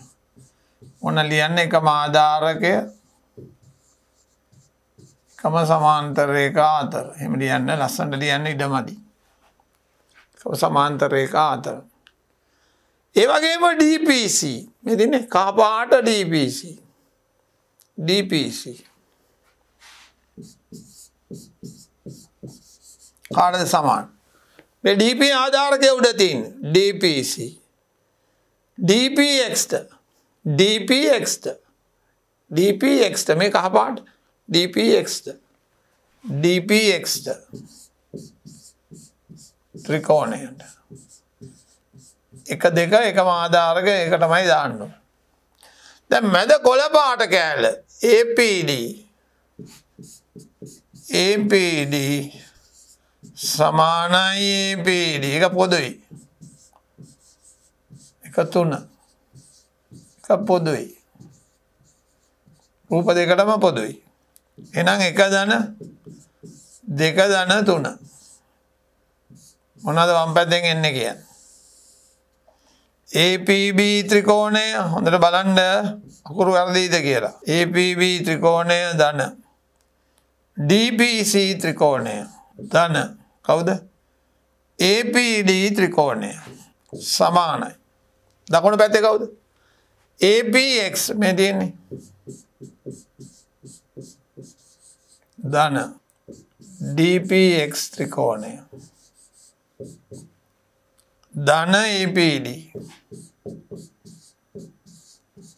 හරි. දැන් මේ තුන් දෙනා දිහා ආයිත් බලමු අපි. කවුද ලැබෙන්නේ කියලා. APB ධන DPC ධන APX. මේකයි ABCD චතුරස්‍රය ලැබෙන්නේ මේ පැත්තෙන්. චතුරස්‍රය. මේ පැත්තෙන් බලන්න. APX මේක තියෙන APX රතු පාටයි. DPX කහ පාටයි. APD කොළ පාටයි. මේ තුන් දෙනා එකතු වෙලා අපිට ලැබෙන්නේ මොකද්ද? ADX කියන ත්‍රිකෝණය. අනිත් පැත්තට ඇවිල්ලා තියෙන්නේ මේක මෙතන මේක මෙතන. සාධනය ලස්සනට අපි කෙරුවා. අපි බලමු දරුවන් 8.4 අභ්‍යාසය. පිටු 100 පළවෙනි ගාන. රූපයේ දැක්වෙන ABCD සමාන්තර රේඛා දෙක අතර ABP ත්‍රිකෝණය තියෙනවා. ABP ත්‍රිකෝණය.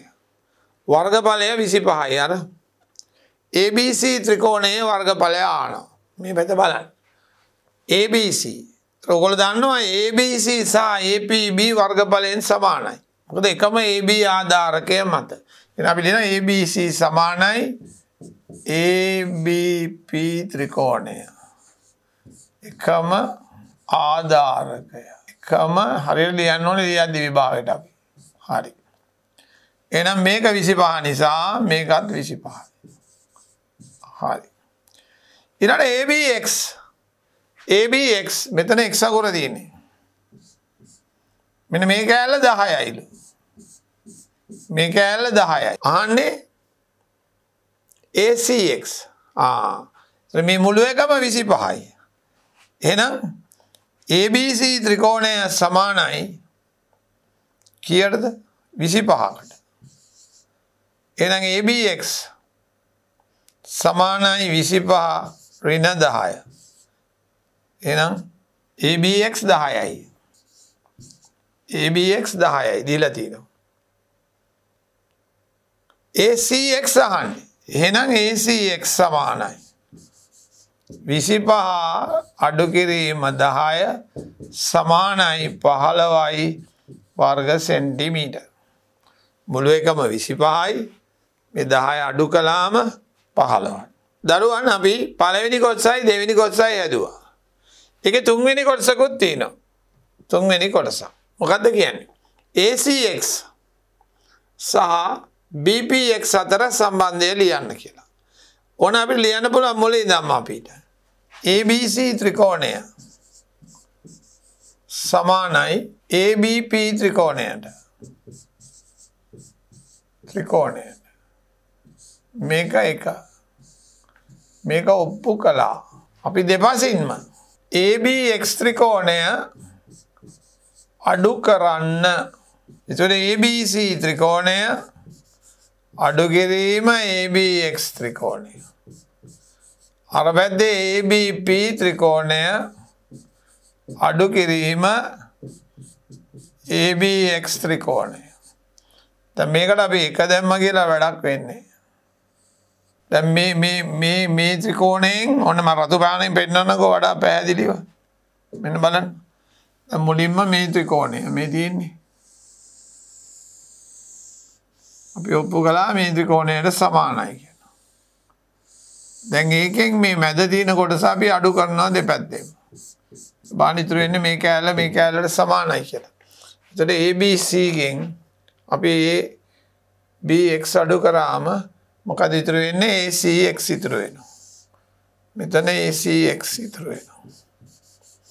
එහා පැත්තේ ABP ගෙන් ABX අඩු කරාම BPX ඉතුරු. අන්න හරි. BPX ත්‍රිකෝණය ඉතුරු වෙනවා අපිට. අපි යන් ඊළඟ ගානට. දෙවෙනි ගානට. මෙතන කියනවා ABC ත්‍රිකෝණය BCට සමාන්තරව DE ඇඳ ඇත. එක ඔප්පු කරන්න කියනවා මොකද්ද? BEDට වර්ගඵලයෙන් සමාන ත්‍රිකෝණයක් ලියන්න. BEDට. බලන්න. පාටක් දාලා බලන්න. මෙන්න BED මේ තියෙන්නේ.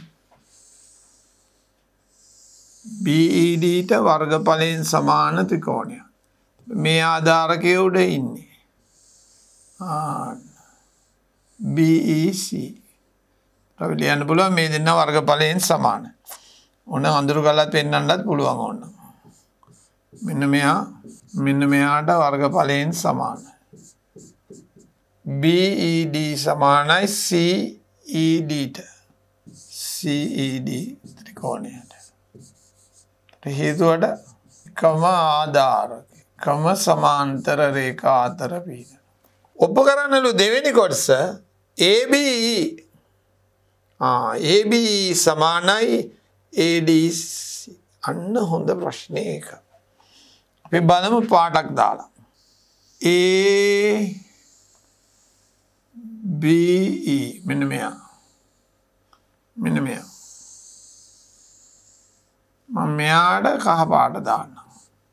එතකොට එයා හැදෙන්නේ රතුයි කහයි. මෙයා හැදෙන්නේ රතුයි කහයි. මම තව පාටක් දාන්නම් අනිත් එක්කෙනාට. මෙයා හැදෙන්නේ රතුයි කහයි. මෙයා හැදෙන්නේ රතුයි කහයි.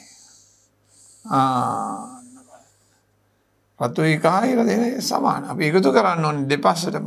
කවද? AD ත්‍රිකෝණය අපි දෙපසටම එකතු කරන්න ඕනේ. එහෙනම්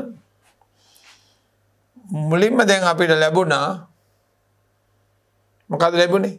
BED මේ තියෙන්නේ BED ත්‍රිකෝණය සමානයි කාටද BED සමානයි CED ට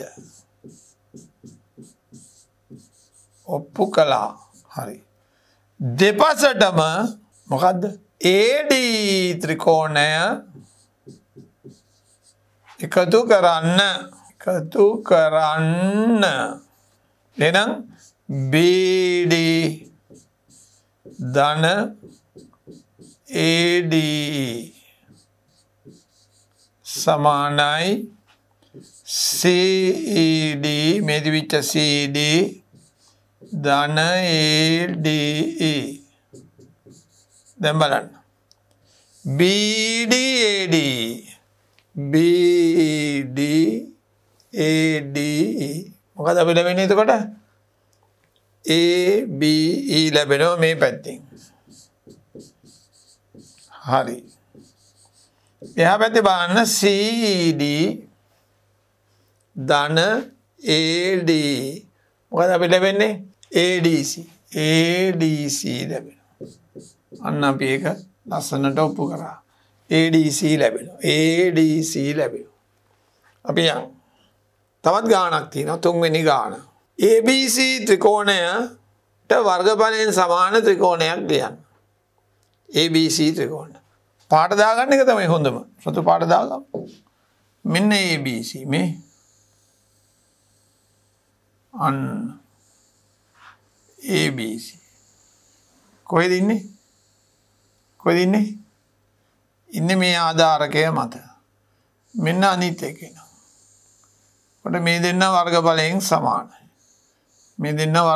සමානයි ඕනනම් එයාට එහෙම දාන්න මෙහෙම දාන්න හරි ඔන්න අපි දැන් ලියන්න යනවා මොකක්ද ලියන්නේ වර්ගඵලයෙන් සමාන ABC ට වර්ගඵලයෙන් සමානයි ACE ත්‍රිකෝණය හේතුව එකම ආධාරකය එකම සමාන්තර රේඛා අතර හරි දැන් කියනවා ABCD චතුරස්‍රය සමානයිලු ADE ත්‍රිකෝණයට ඔන්න බලන්න මම කරන වැඩේ බලන්න මම ගන්නවා කොළ පාට ගන්නවා ඔන්න බලන්න මම මේ කෑල්ලට කොළ පාට දානවා දැන් බලන්නකෝ මේ කොළ පාටයි ABC එකතු වුණාම ABCD ලැබෙනවා කොළයි රතුයි මේ කොළ පාටයි මේ ACE එකතු වුණාම ADE ත්‍රිකෝණය ලැබෙනවා කොළ පාට ත්‍රිකෝණයට මේ රතු පාට කෑල්ල එකතු වුණාම මේ ADE ත්‍රිකෝණය ලැබෙනවා මේ කොළ පාට එක්කෙනාට මේ රතු පාට එක්කෙනා එකතු වුණාම ABCD ලැබෙනවා මේ අඳුරු කිරීම තුළ අපිට ඒක පැහැදිලිව පේනවා දැන් අපි ඒක ලියන්න ඕනේ කොහොමද අපි ලියන්නේ කියලා බලමු අන්න සාධනය දැන් අපි ඔප්පු කළා මේ ABC ත්‍රිකෝණය සමානයි ACE ත්‍රිකෝණය මේ AC පොදු පාදේ නෙමෙයි ඔප්පු කළා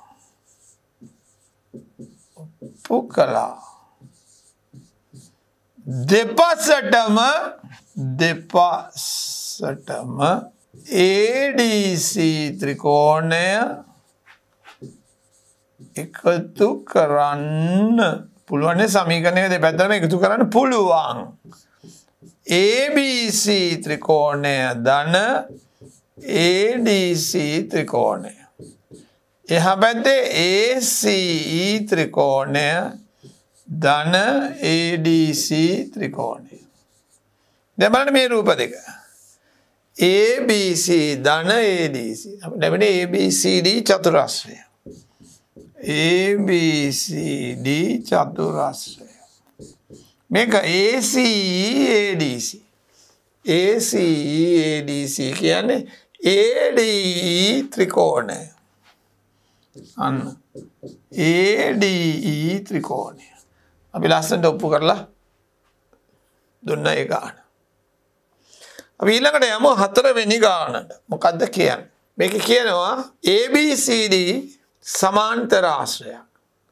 මේ DC මත y පිටලා තියෙනවා AY දික් කළා BC දික් කළාම x වලදී හමු වෙන C. පේනවනේ ගාන දැක්කම ABCD සමාන්තර ආශ්‍රය. මොකද පළවෙනි සාධනය කියන්නේ DYX AYC සමාන කරන්නලු පාට දාගන්න එක තමයි සුදුසු. DYX මෙන්න DYX හරි මෙන්න AYC අන්න AYC මේ දෙන්න තමයි සම කරන්න ඕනේ. මෙන්න මේ චුට්ටක් අපි කහ පාට කරලා දාමු. ඔන්න බබෝ කියලා. ඕන්නම් දැන් මම ආයේ මගේ රතු පාට ටික මේකට දාලා දානවා. දැන් මේ දෙන්න තමයි සම කරන්න ඕනේ. බලමු අපිට පුළුවන් වෙයිද. අපි දානවා රතු පාට ඔන්න. ගාලම දැම්මා. දැන් ඔයාලට පැන්සල් වලින් මේක කරන්න පුළුවන් රතු පැන්සලක් කහ පැන්සලක් අරගෙන මේක ලස්සනට කරන්න පුළුවන් සාධනය. එතකොට තමයි අවබෝධ වෙන්නේ. ඔන්න දරුවා. හරි. දැන් y අකුරත් වැවුණා නේ. කමක් නැහැ. අපි y අකුර මෙතන ලියාගමු. මේකත් මෙහෙම දාගමු. හරි. දැන් රතු එකනාට සමාන කරන්න ඕනේ. DYX AYC. එතන මම සාධනය කරනවා. මම ලියනවා ACX මේ පේනවනේ ACX ත්‍රිකෝණය සමාන කාටද? DCX ට සමානයි. එකම ආධාරකය එකම සමාන්තර රේඛා යුගලය අතර තියෙන්නේ. එකම ආධාරකය එකම සමාන්තර රේඛා යුගලය අතර තියෙන්නේ. DCX ත්‍රිකෝණය මේ CX හේතුව එකම ආධාරකය එකම සමාන්තර රේඛා අතර. හරි. දැන් අර කහ පාට කෑල්ල අඩු කරලා දාන්න. මොකද කහ පාට කෑල්ල? YCX දෙපසින්ම CXY ඕන එක ලියන්න පුළුවන්. ත්‍රිකෝණය අඩු කරන්න. එතකොට ACX ඍණ CXY DCX ඍණ CXY. හරි. දැන් බලන්න ACX ගෙන් අඩු කරොත් CXY අපිට මොකද ලැබෙන්නේ? අපිට ලැබෙන්නේ AYC. මේ පැත්ත ලැබෙන්නේ හැබැයි AYC. බලන්න ACX ගෙන් අඩු කරාම AYC. මේ පැත්තට ලැබෙන්නේ DCX ගෙන් අඩු කරාම DYX. මාරු වෙලා ලැබෙන්නේ කමන්නේ. මේ පැත්ත මෙහාට ඇවිල්ලා මේක කමක් නැහැ. ඒක ප්‍රශ්නයක්. සමානයි. ඊළඟට කියනවා BCY සමානයි DYX ට. BCY සමානයිලු DYX ට. අන්න හොඳ කතාවක් වගේ අපි බලමු. BCY මේ මෙන්න මෙයා BCY. ඔයගොල්ලෝ මට කියන්නකෝ අනේ. මෙයා කාටද සමාන? මෙයා සමානයි මෙයාට. එයා සමානයි මෙයාට. එහෙනම් හරි වැඩි. වැඩේ හරි. එහෙනම් අපි ලියන්න ඕනේ. කොහොමද අපි ලියන්නේ? පිළිවෙලකට ලියන්න ඕනේ. ඔව්. දැන් ඔප්පු කරන්න තියෙන්නේ BCY කෝ. BCY. අපි ලියනවා. BCY ත්‍රිකෝණය කාටද සමාන දරුවා? BCY ත්‍රිකෝණය සමානයි ACY ට. නැත්නම් AYC ට. එකම ආධාරකය. එකම සමාන්තර එක. හරිනේ. මේ බලන්න මෙතන තියෙනවා AYC සමානයි DYX කියලා. එතකොට ඒකත් අපි ඔප්පු කරලා තියෙන්නේ. AYC සමානයි dyx. මේ දෙන්නේ. එකත් ඔප්පු කළා. දැන් මොකද වෙන්නේ? එහෙනම් bcy මේ දෙන්නේ. මේ දෙන්න මෙතන තියෙන්නේ. හරි. එහෙනම් මෙයාට සමානයි. එම නිසා bcy ත්‍රිකෝණය සමානයි dyx ත්‍රිකෝණය. බොහොම ලස්සනට අපි ඒක සාධනය කළා පෙන්නවා දරුවන්ට. අපි බලමු ළමයි පස්වෙනි ගාන බලමු. අපිට කියනවා axy බලන්න axy සමාන කරන්නලු bcy ට. මම තාම ඒක දැක්කේ නෑ හරියට. හැබැයි මට ඒක පෙනුන්නේ නෑ. ඒකට මට මෙන්න මේ දේ පේනවා. මට පේනවා මෙන්න මේ ත්‍රිකෝණය දෙන්නටම පොදු බවක්. එතකොට අන්න මේ පොදු බවත් එක්ක තමයි මම දැන් කල්පනා කරන්න ලෑස්ති වුනේ. දැන් අපි උනත් ඒක දැනගෙන නෙමෙයිනේ හදන්නේ. එතකොට අපිටත් ඒක කල්පනා වෙන්න ඕනේ. හරි. එයා පොදුයි. මට මෙන්න මේක පොදු බව පේනුණා. දැන් මම පොඩි නිර්මාණයක් දාන්න යනවා. ඔන්න මම නිර්මාණය දානවා. ඔන්න බලන්න. දැන් මට පේනවා මෙන්න මේ ත්‍රිකෝණය මෙන්න මේ ත්‍රිකෝණයට සමාන බව.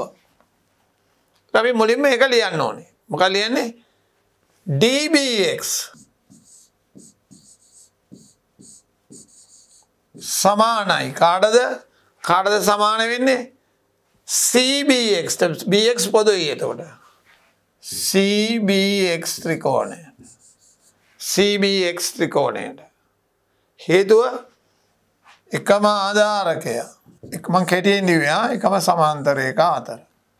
දැන් මාර කිව්ව රතු පාට ත්‍රිකෝණය දෙපසින්ම අඩු කරනවා. byx දෙපසින්ම byx ත්‍රිකෝණය අඩු කරන්න.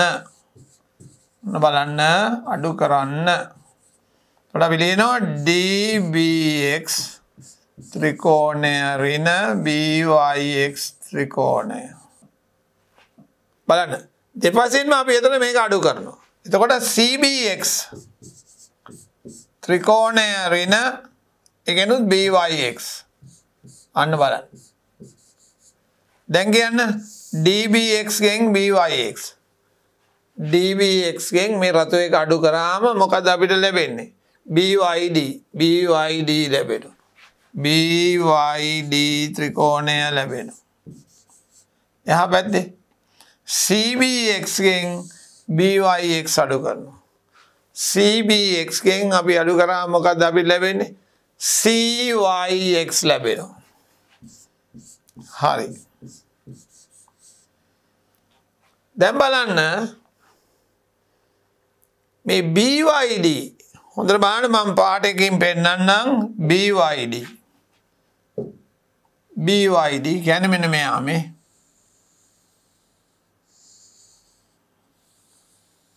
byd සමානයි ayb ට. මොකද එකම ආධාරකය සහ එකම සමාන්තර රේඛා යුගලය අතර තියෙන්නේ. එතකොට අපි ඒක ලියන්න ඕනේ. ලියන්නේ කොහමද? byd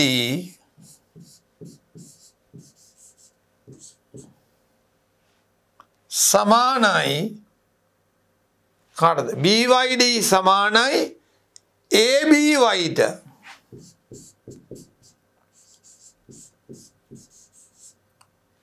එකම ආධාරකය එකම සමාන්තර රේඛා වලින් ලැබෙන්නේ. එහෙනම් දැන් ඔන්න බලන්න ඔප්පු වෙලා තිනවා aby සමානයි cyx තමයි තියෙන්නේ. මේ දෙන්න මේ පැති දෙක සමාන නිසා මේ දෙන්න සමානයි. එම නිසා මොකද්ද වෙන්නේ?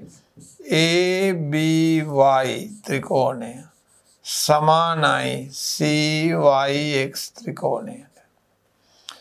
දැන් ආපහු අපි දෙපැත්තටම එකතු කරන්න යනවා bxy. දෙපසටම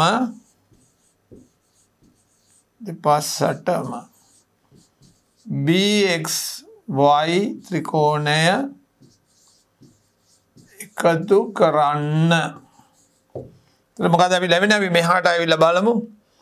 ABY ත්‍රිකෝණය ධන BXY ත්‍රිකෝණය සමානයි CYX ත්‍රිකෝණය ධන BXY ත්‍රිකෝණය. දැන් මේ දෙන්න දිහා බලන්න. ABY BXY අපිට ලැබෙනවා මොකද? AXY ලැබෙනවා.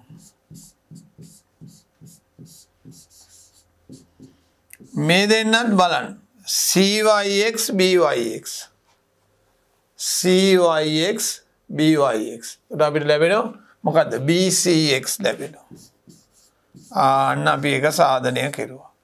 දැන් මට හිතෙනවා ඒක දිගයි වගේ කියලා පේනවා. ඕගොල්ලෝ උත්සාහ කරන්න. දැන් ජ්‍යාමිතියේ තියෙන ලක්ෂණයක් තමයි සමහර විට මම දැක්කට වඩා අඩු පේලි ගානකින් ලේසි ක්‍රමයකින් මේක හදන්න ඔබට පුළුවන් වෙන්න පුළුවන්.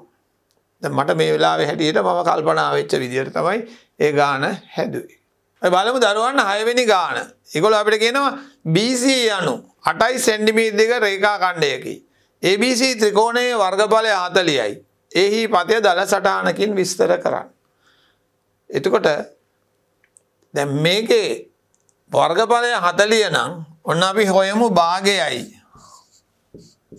8 වරක් AB 40යි. එහෙනම් AB සමානයි 40 වරක් 2 බෙදීම 8. අන්න AB 10යි සෙන්ටිමීටර. එහෙනම් මේ වර්ගඵලය 40 වෙන්නත් ඕනේ. මේ ආධාරකය එහෙම තියෙන්නත් ඕනේ. එහෙනම් මොකද අපි කරන්න ඕනේ?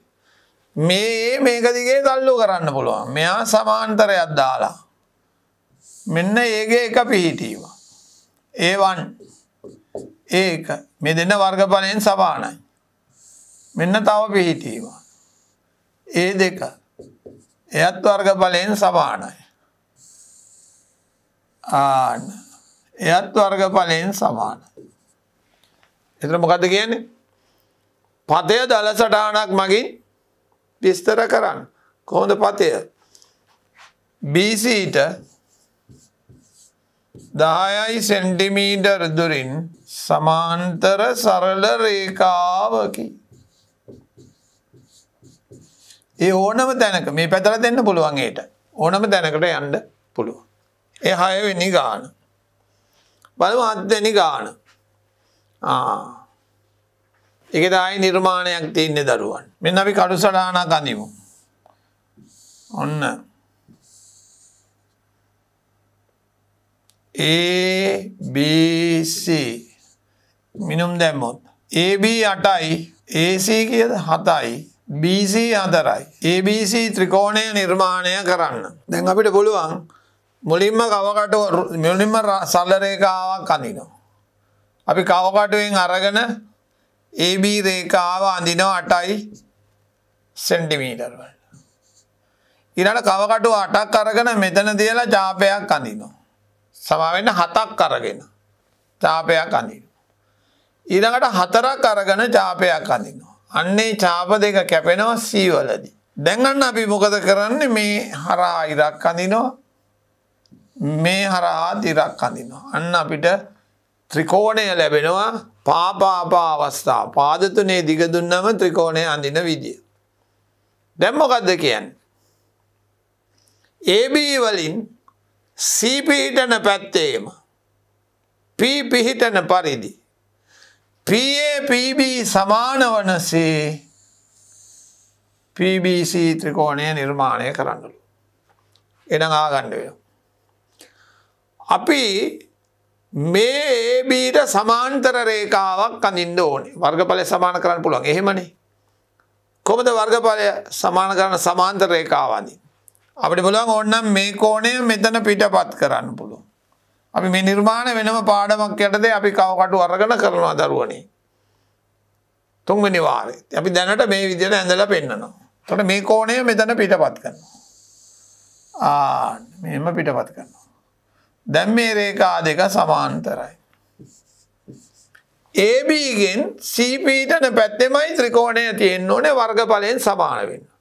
ඒ විතරක් නෙමෙයි PAPB ට සමාන වෙන්න ඕනේ. අපි ඉගෙන ගත්ත ලක්ෂපත. ලක්ෂපත. Aටයි Bටයි සමදුරින්නේ P තියෙන්න ඕනේ. එහෙනම් අපි AB ගේ ලම්බ සමච්ඡේදකය ඇඳා. මෙන්න මෙහෙම. අන්න එහෙම. එතකොට P තමයි මෙතන තියෙන්නේ. අපි PA සහ PB යා කරනවා. PA සහ PB යා කරනවා. අන්න එතකොට PA සමානත් වෙනවා PB ට. ත්‍රිකෝණ දෙක වර්ගඵලයෙන් සමානත් වෙනවා.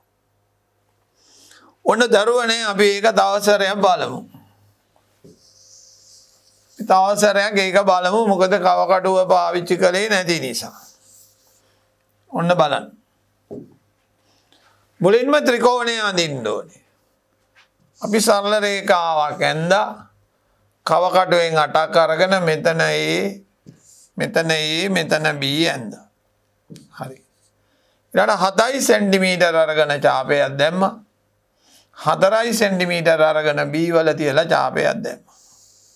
අන්න අපිට ABC ත්‍රිකෝණය ලැබුණා. හරි. ඊළඟට අපිට ඕනේ සමාන්තර රේඛාවක් අඳින්න මේකට. ඕනනම් සමාන්තර ආශ්‍රය ඕන එකක් අපි කියලා දීලා දෙනවා ක්‍රම 3ක් 10 වසරේදී. ඔන්න අපි ලම්බ සමච්ඡේදකය ඇඳා. මෙහෙම මෙතනයි මෙතනයි තියලා. අපිට බැරි වුණානේ සමාන්තර ඊටසල්ලා මේ කෝණය පිටපත් කරලා සමාන්තර රේඛාව අඳින්න.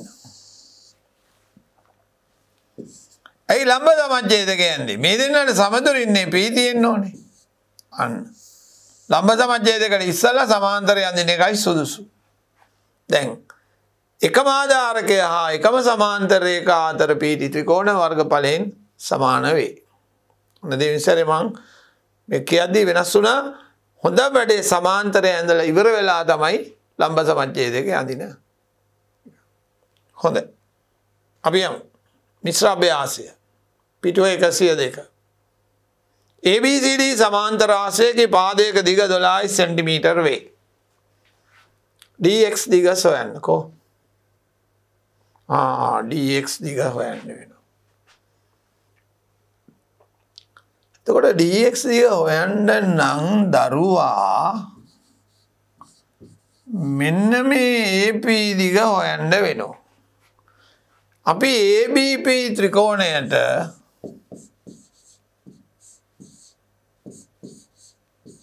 පයිතගරස් ප්‍රමේය යොදන්න. මොකද ලැබෙන්නේ?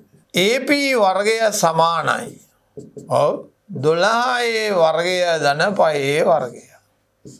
12A වර්ගය 144යි 25යි. AP වර්ගය 169යි. එහෙනම් AP කියන්නේ ධන හෝරින මූල 169 අපි දන්නවා 13 වරක් 13 කියලා. අන්න AP අපිට එනවා ධනාගයක් 13යි සෙන්ටිමීටර. දැන් මේ ත්‍රිකෝණය අපි දන්නවා සමාන්තර ආශ්‍රයෙන් භාගයයි. ඇයි එකම ආධාරකය එකම සමාන්තර රේඛා යුගලය අතර පිහිටලා තින්නේ. එහෙමනම් AP D ත්‍රිකෝණය සමානයි භාගයයි 12 වරක් 12. ඒ මොකක්ද 12 වරක් 12? සමචතුරස්‍රයේ පාදයක් 12යි අනිත් එකක් 12යි. එහෙනම් 12 වරක් 12යි සමචතුරස්‍රයේ අපිට හම්බ වෙනවා අපි ඒකෙන් භාගයක් හොයනවා. එතකොට ත්‍රිකෝණය එනවා 72යි වර්ග සෙන්ටිමීටර. දැන් කොහමද ත්‍රිකෝණයේ වර්ගඵලය හොයන්නේ? භාගයයි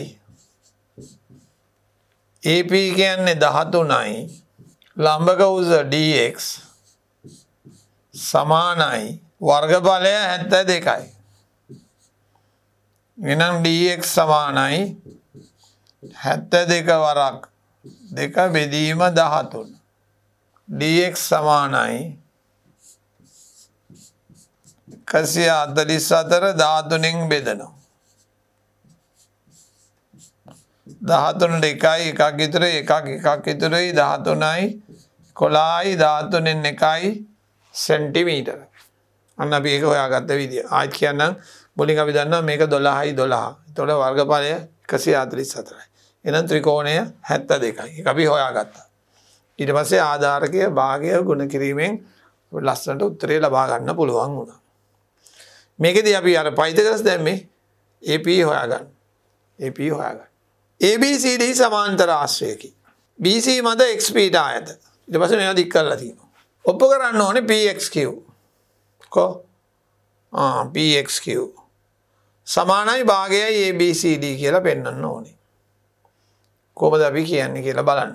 PXQ භාගයයි ABCD කියලා පෙන්වන්න ඕනේ. එහෙමනම් බලන්න දරුවන් මේ PXQ මෙන්න මෙයා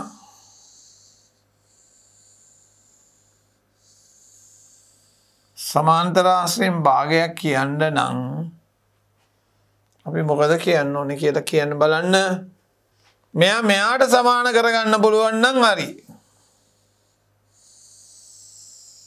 ඇයි? දැන් මෙයා නම් අපි දන්නවා සමාන්තර ආශ්‍රයෙන් භාගයක් වෙනවා කියලා දන්නවා. ඒක කොහොමද අපි මේක කරන්නේ? කොහොමද කරන්නේ? කරන්න දැන් පෙන්නලා තියෙන උත්තරේ. පෙන්නලා තියෙන උත්තරේ. මේ රතු පාට කොටස මේ රතු පාට කොටසට සම කරගන්න ඕනේ. මම පොඩි පාටක් දාන්නම්කෝ. මොකක්ද දාන්න පාට? කහ පාට. මම මේකට මෙහෙම දාන්න. හරි. දැන් මෙහෙම ත්‍රිකෝණයක් පේනවනේ. මෙහෙම ත්‍රිකෝණයක් පේනවා. මෙහෙමත් ත්‍රිකෝණයක් පේනවා. එතකොට APQ APDට වර්ගඵලයෙන් සමානයි. ඒකෙන් කහ පාට කොටස අඩු කරාම මේ කෑලි දෙක සමානයි. මේ කෑලි දෙක සමානයි. එහෙනම් මේ කෑල්ල කියන්නේ මේකෙන් භාගයක් එහෙනම් අරකට මේකෙන් භාගයක් වෙනවා. එහෙනම් කොහොමද අපි ඒක සාධනය කරන්න කියලා බලමු විධිමත්ත. සාධනය. මුලින්ම අපි ලියමු.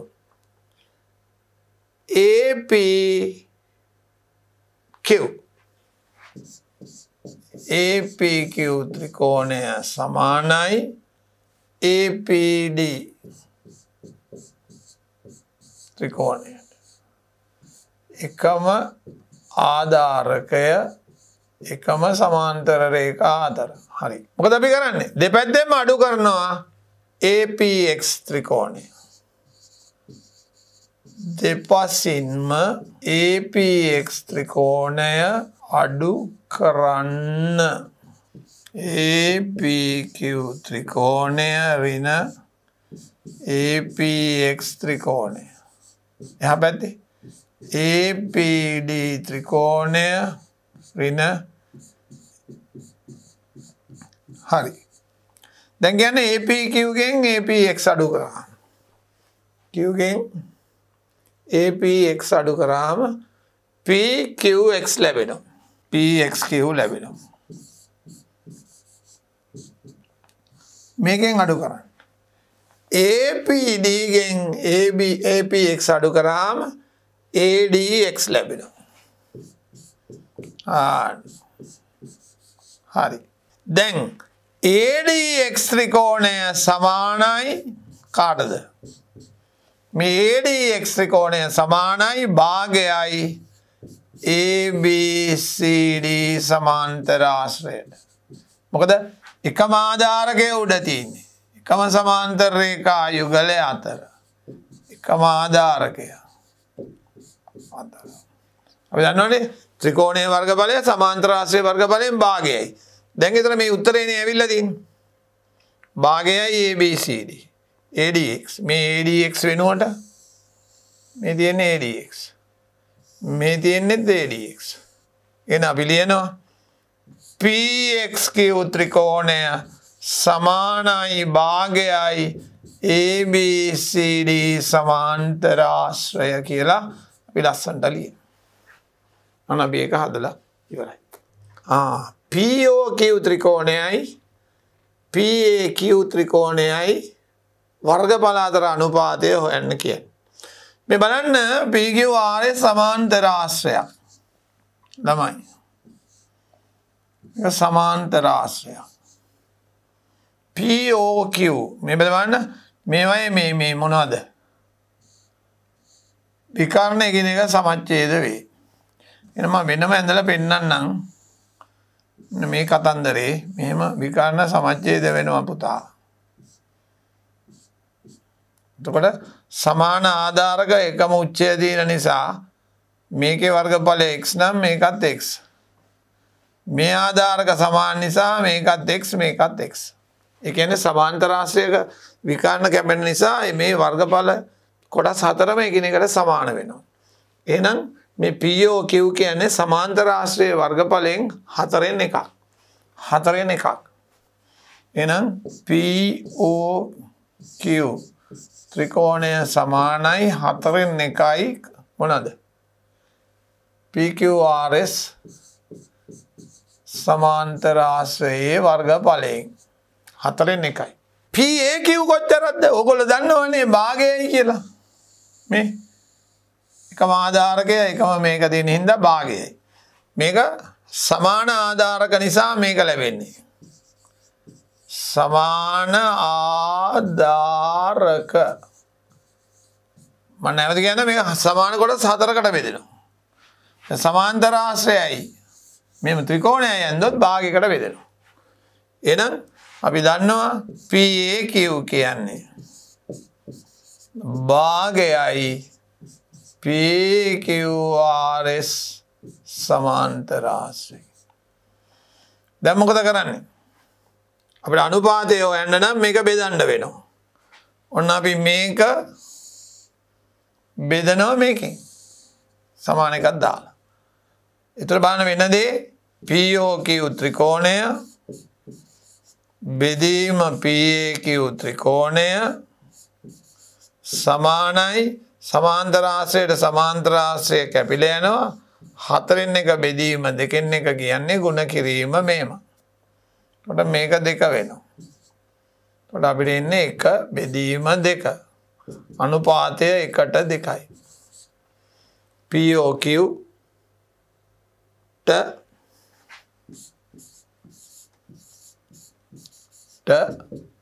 PAQ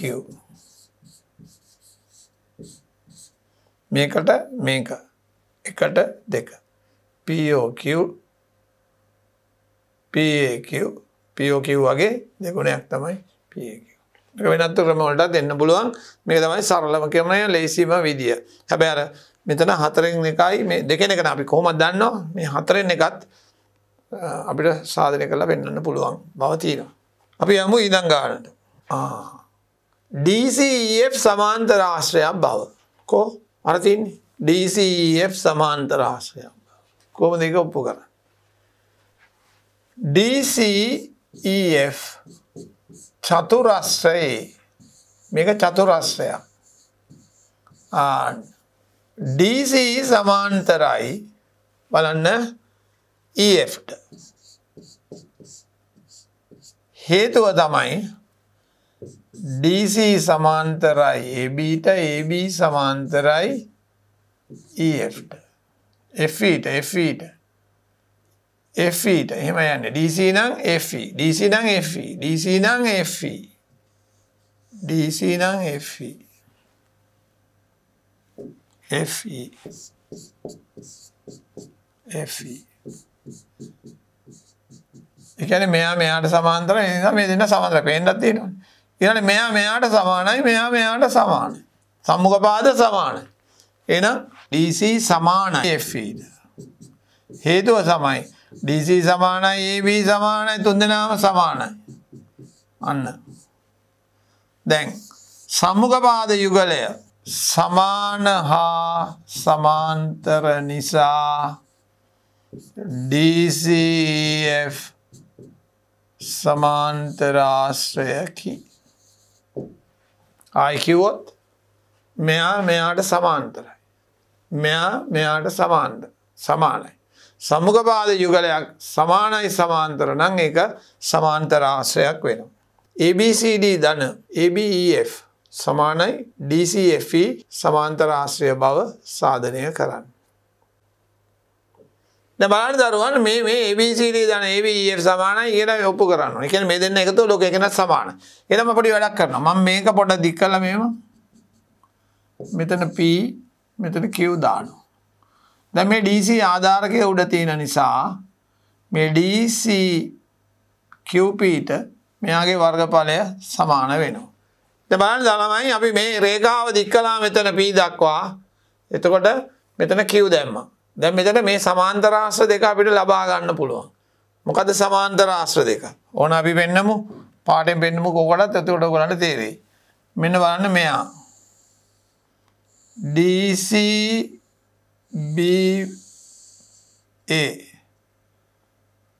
DCBA මෙයානේ. මෙයාට වර්ගඵලයෙන් සමානයි. අන්න බලන්න. එතකොට ABCD සමානයි අර අතෙන්ම ලියන්න ABCD සමාන්තර ආශ්‍රය සමාන කාටද ABCD සමානයි DCQP සමාන්තර ආශ්‍රය හේතුව එකම ආධාරකය එකම සමාන්තර රේඛා අතර. දැන් අපි බලමු වෙනත් පාඩක අරන් බලමු. මෙන්න මේ පාඩ අරගෙන බලමු. දැන් අපි මේක ලිව්වා. දැන් මෙන්න මේක ලියන්න. ABEF කො ABEF මෙන්න මෙයා. ඔන්න ඔය අපේනෝනේ. එතකොට අපි ලියනවා ABEF. ඒ පාඩේම දාමු. සමාන්තර ආශ්‍රය සමානයි කාටද PQEF තමයි PQEF හරිනේ PQEF EF සමාන්තර ආශ්‍රය මේ හේතුවමයි අන්න හරි දැන් අපි මොකද කරන්න යන්නේ දැන් අපි කරන්න යන්නේ මේ දෙන්න එකතු කරනවා මෙයා එක මෙයා දෙක නම් අපි එකතු කරනවා. මොකද්ද? ABCD සමාන්තර ආශ්‍රය එකතු කිරීම ABEF සමාන්තර ආශ්‍රය DCQP සමාන්තර ආශ්‍රය ධන PQEF සමාන්තර ආශ්‍රය දැන් මේ පැත්ත ඔහොම තිබුණා ආවේ මේ පැත්තයි බලන්න ඕනේ. DCQP PQEF DCEF ට සමානයි. අන්න දරුවන් අපි ඔප්පු කළා සමාන්තර ආශ්‍රය. අපි ඔප්පු කළා ඒ සාකයු දීලා තිබිච්ච එක ලස්සනට ඔප්පු කළා. දැන් බලන්න තවත් ගානක් තියෙනවා. BEC ත්‍රිකෝණය මේ පේනවා සමාන්තර ආශ්‍රයයක් තියෙනවා මේක මත මේක ඉඳලා තියෙනවා හැබැයි මේ දෙන්නත් සමාන්තරයි කියලා දීලා තියෙනවා ඔප්පු කරන්න ඕනේ BEC ත්‍රිකෝණය මේ ලොකු එක න BEC මෙන්න මෙයා සමානයි DFC ට කො DFC ට සමානයි කියලා ඔප්පු කරන්න ඕනේ. ඒක හොඳ ලස්සනයි. මේ බලන්න. මං පෙන්නන්න. පාඩෙන් පෙන්නන්නම්. ලියන්න නැතුව පෙන්නන්න.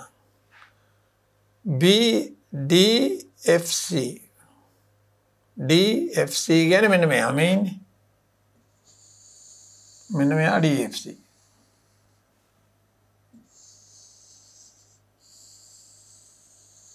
ඔයන්නේ DFC. හරිනේ. එයා සමානයි DV කාටද?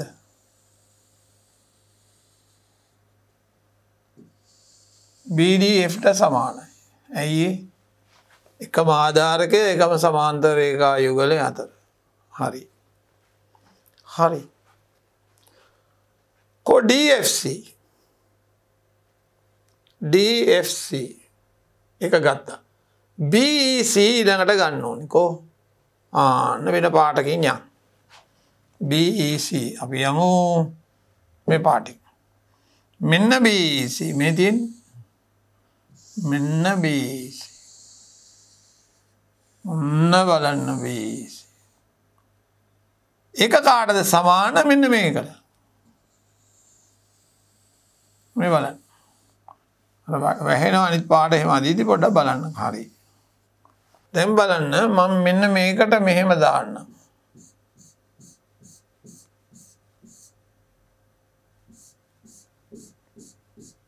හරිනේ ඒක තමයි අරකට සමාන මං අපේ අර රතු පෑනෙන් ගත්ත එකටත් එහෙම දාන්නයි යන්නේ ඔන්න බලන්න බබෝ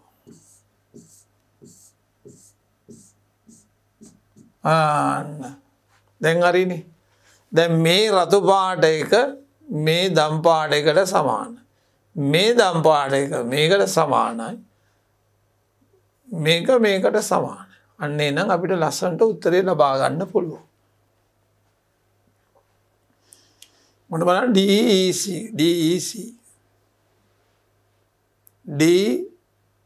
BEC කාටද සමාන දම් පාට BEC සමානයි මේකට හරිනේ අර DFC කාටද සමාන DFC සමානයි ඒත් මේකට ඊට මේ දෙන්න සමානයි මේ දෙන්න සමාන නිසා අර දෙන්න ලස්සනට සමාන කරන්න පුළුවන් එහෙනම් අපි ලස්සනට ලියා ගන්න ඕනේ බබෝ ඒක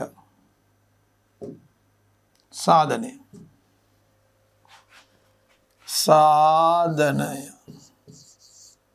ආමි අපි පටන් ගමු BEC ගේ කාටද සමාන BEC සමානයි BED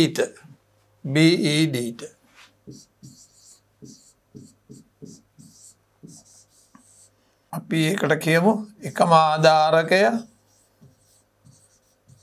එකම සමාන්තර රේඛා අතර හරිනේ අපි එතනින්ම අල්ලගමු එතන අපි ලේසි BD කාටද සමාන ඔන්න කියන්න මේ තින්නේ BD සමානයි DFB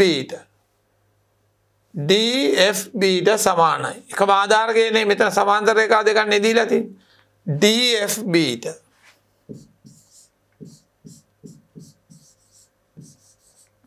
මේ හේතුවම දැන් මේ පැත්ත බලන්න දැන් මම මේ BED වෙනුවට තමයි මේක ලිව්වේ දැන් එහෙනම් මේක වෙනුවට මේක ලියන්න පුළුවන් එම නිසා මට ලැබෙනවා BC ත්‍රිකෝණය සමානයි කියලා DFB ත්‍රිකෝණයට අනේක ලබා ගත්තා ඊළඟට බලන්න මේ DFB මේ තියෙන DFB කාටද සමාන DFB සමානයි DFC ට DF නේ පොදු පාදය DFC ට නමුත් DFB සමානයි DFC ට මොකද්ද එකම ආධාරකය එකම සමාන්තර රේඛා අතර දැන් මොකද වෙන්නේ DFB වෙනුවට මේ තියෙන්නේ